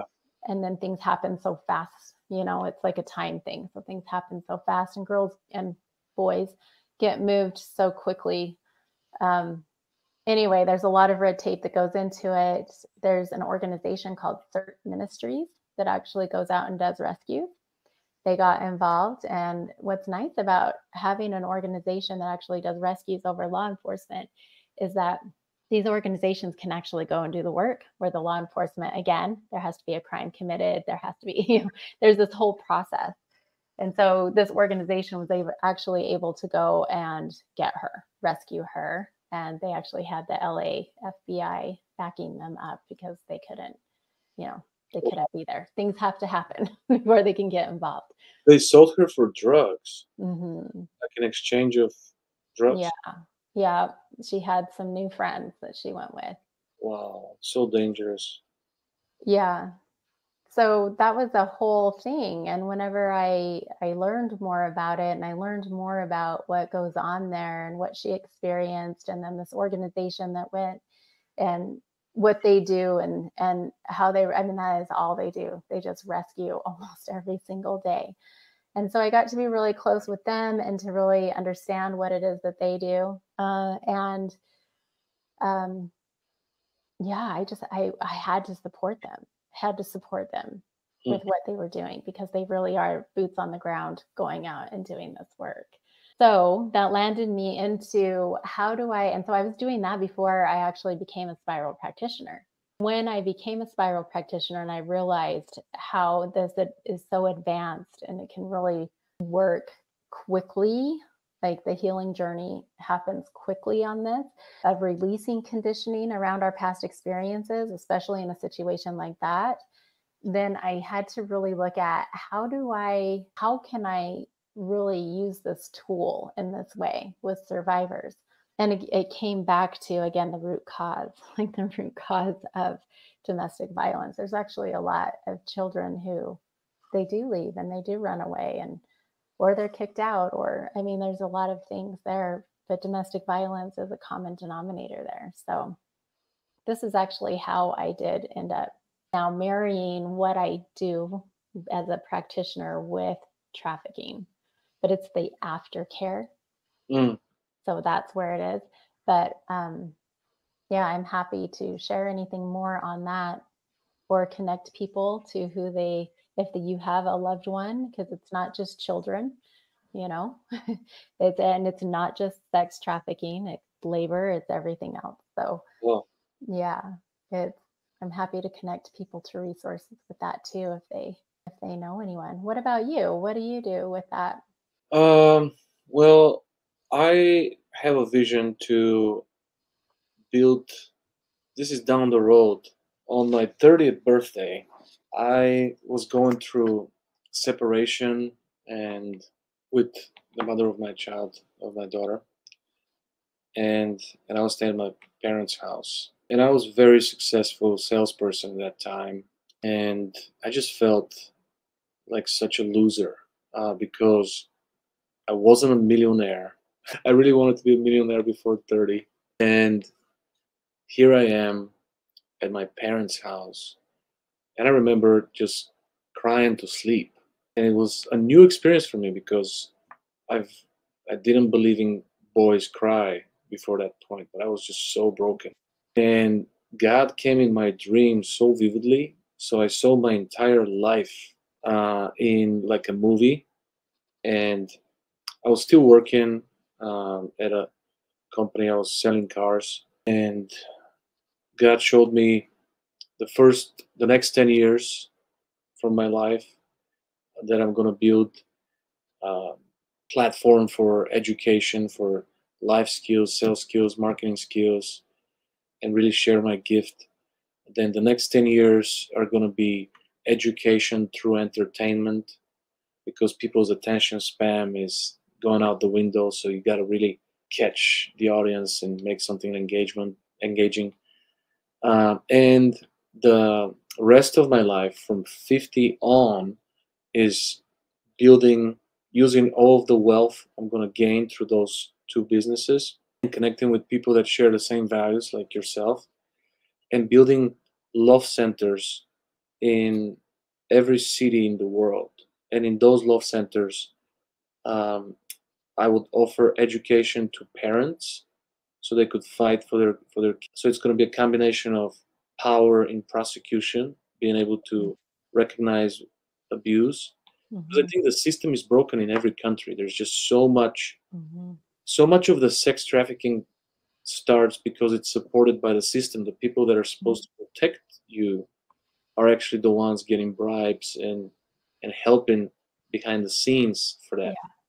And um, in those love centers, the children are going to be loved, supported, and developed and healed from the trauma, but their parents are going to have a chance to reunite if they follow the steps of the healing process.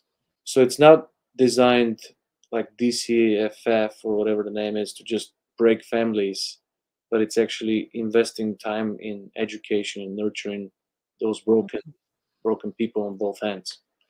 I love that. And yeah, and my goal is so big. I want to help God eradicate child abuse and sex trafficking from the face of the planet.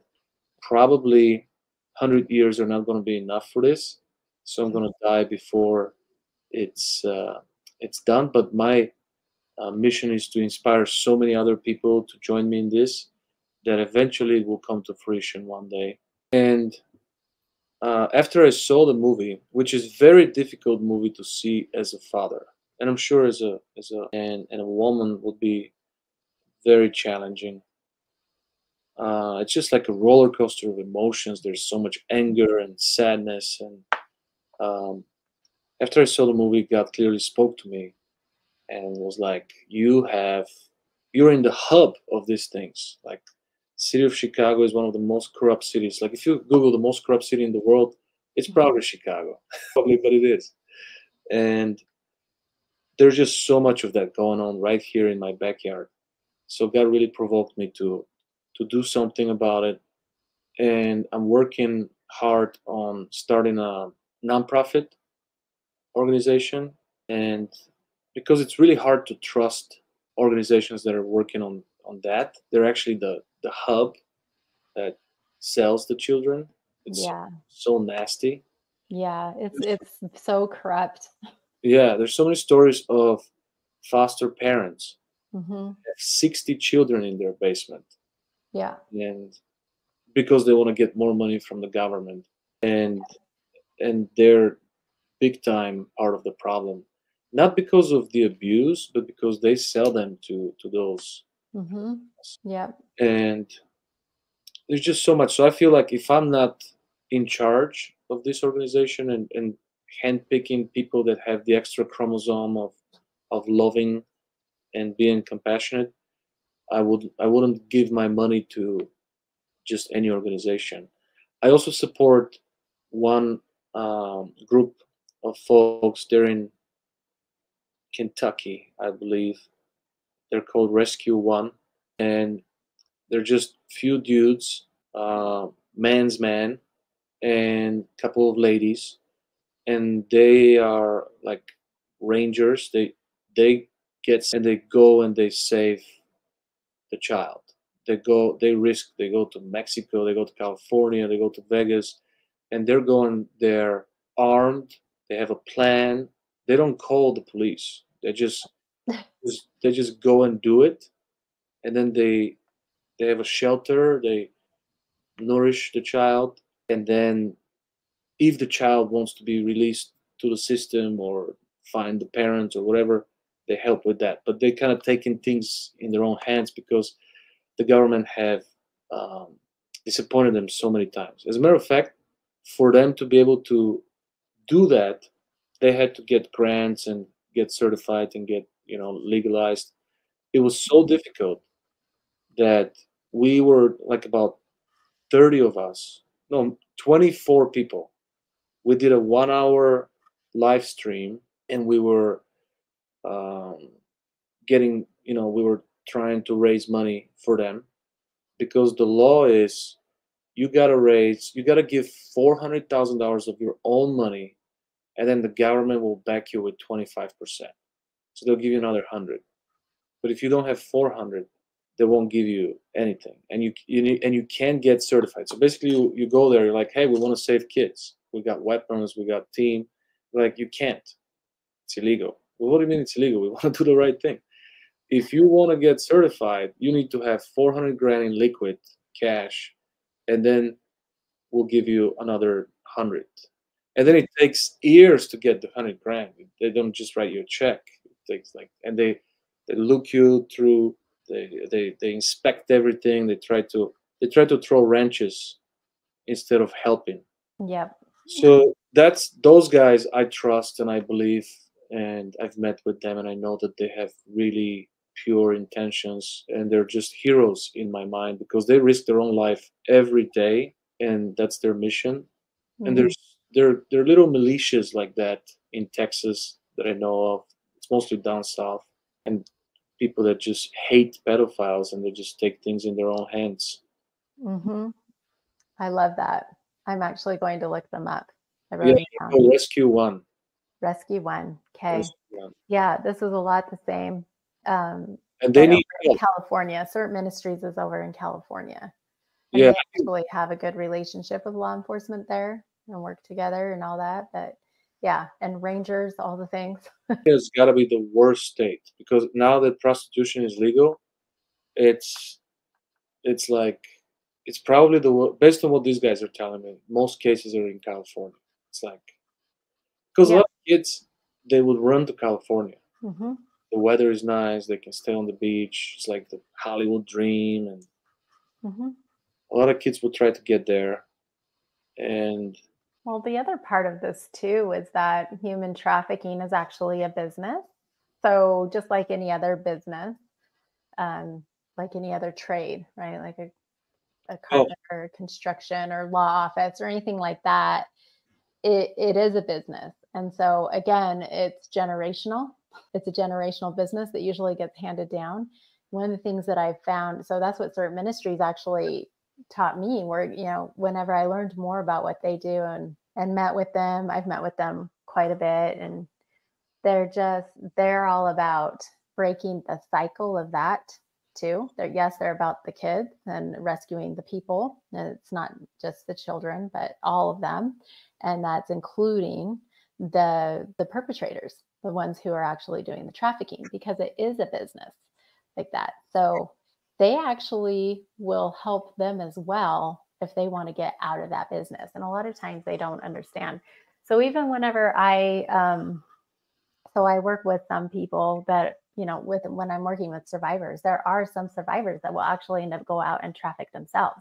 after, because that's the only way they know how to make money as well. So if they were raised in that, the trafficking thing's like a whole nother thing, because they also provide their own product. So there's all these undocumented baby children, people out there, you know, and so if they were raised in that and that's all they know and they get out of it, and then they can't make it in the real world because that's fast cash, right?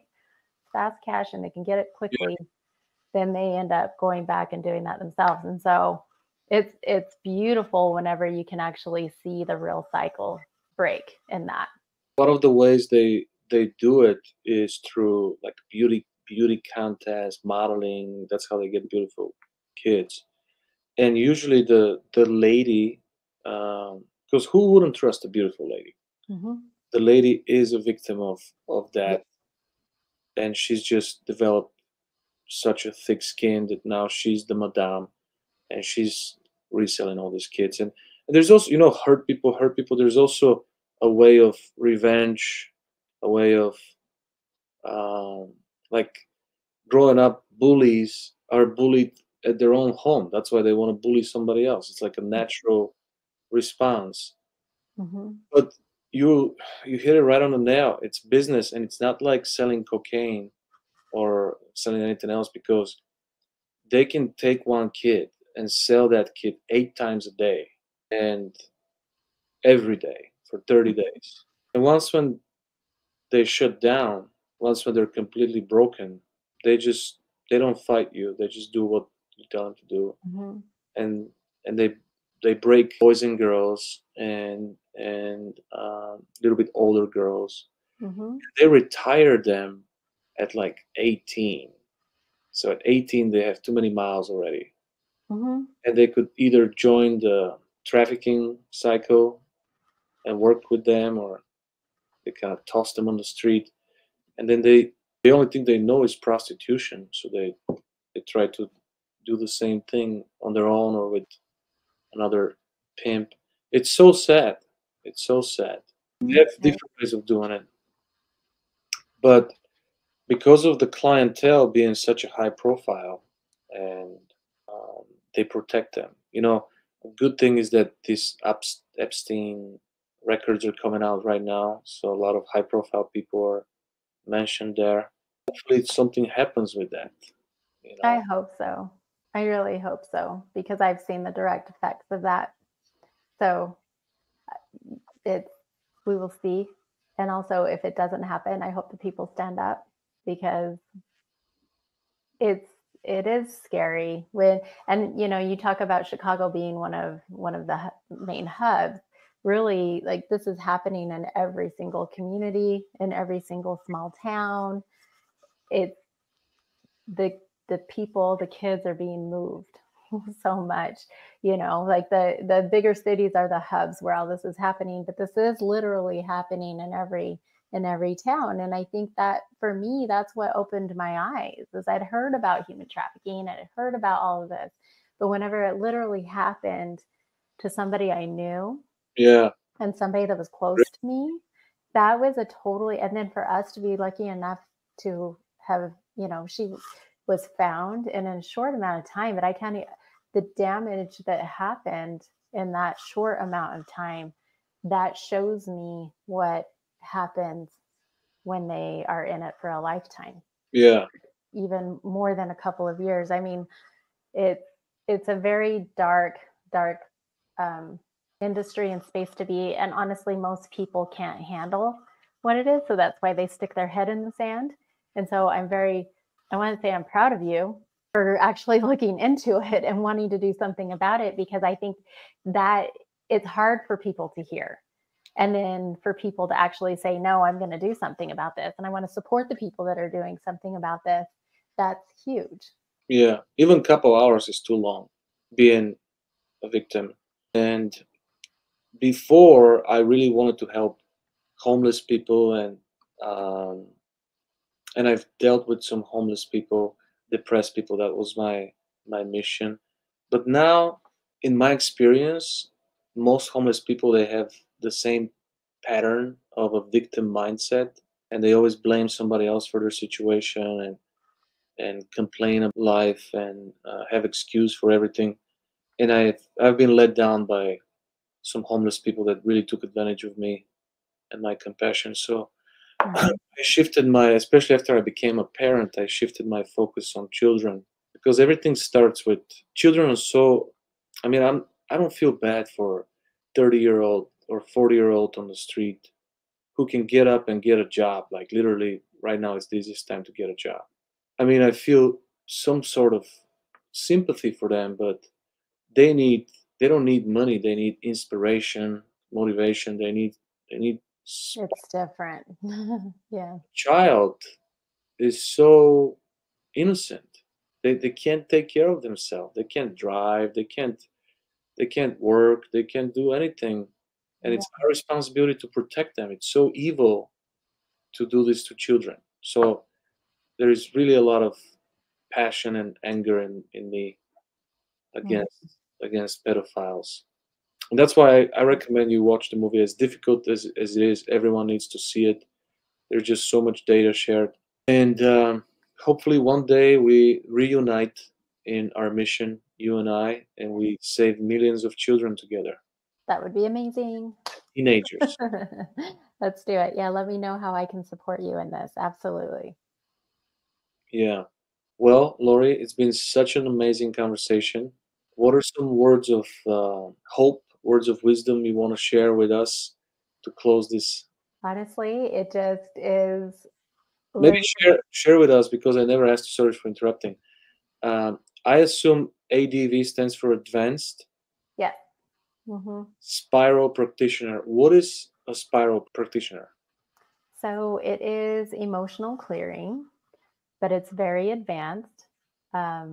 It's several maps and models of emotional clearing, applied kinesiology, acupressure points. If you're familiar with NLP or any of the collapsing or that Dr. John DeMartini talks about. I mean, it's all of those things. The power of now. It's so much combined into one that it gets to the root cause of the imprint of when a trauma has happened, that you have experienced it. So rather than something like talk therapy, which is great because you can talk about it and it shows you your patterns and your cycles and brings things like that into your awareness, or other forms of healing modalities. This one actually goes straight to the point, the Mm, point of when it happened, the age that it happened, the situation that it happened, and we're able to release it from that point. And so whenever, I mean, we live our lives by reacting. That's just it. We live our lives by reacting and not responding.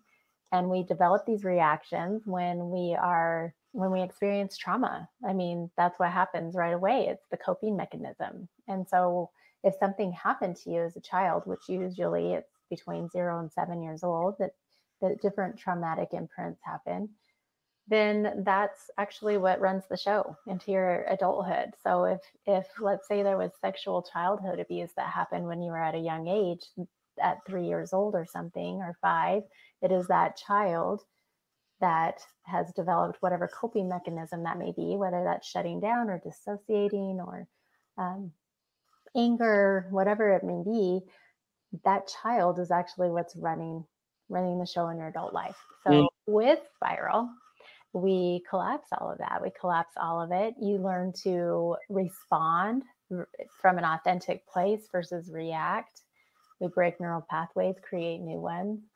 And that's why the transformation is so powerful and quick, because it's about 7 years worth of talk therapy done in a short amount of time.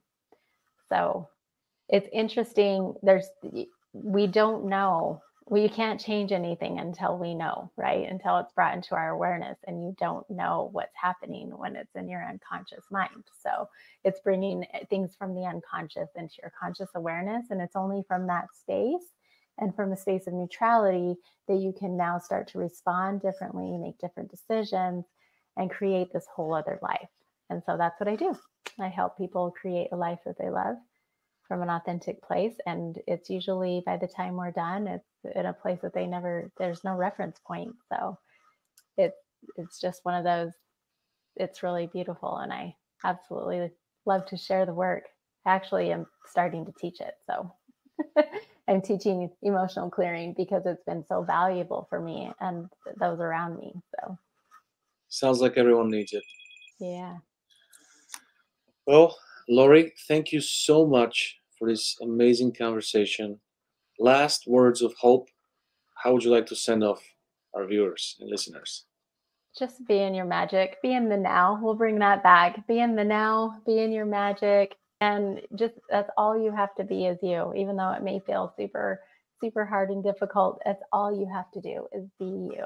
That's who the world wants to see. Awesome.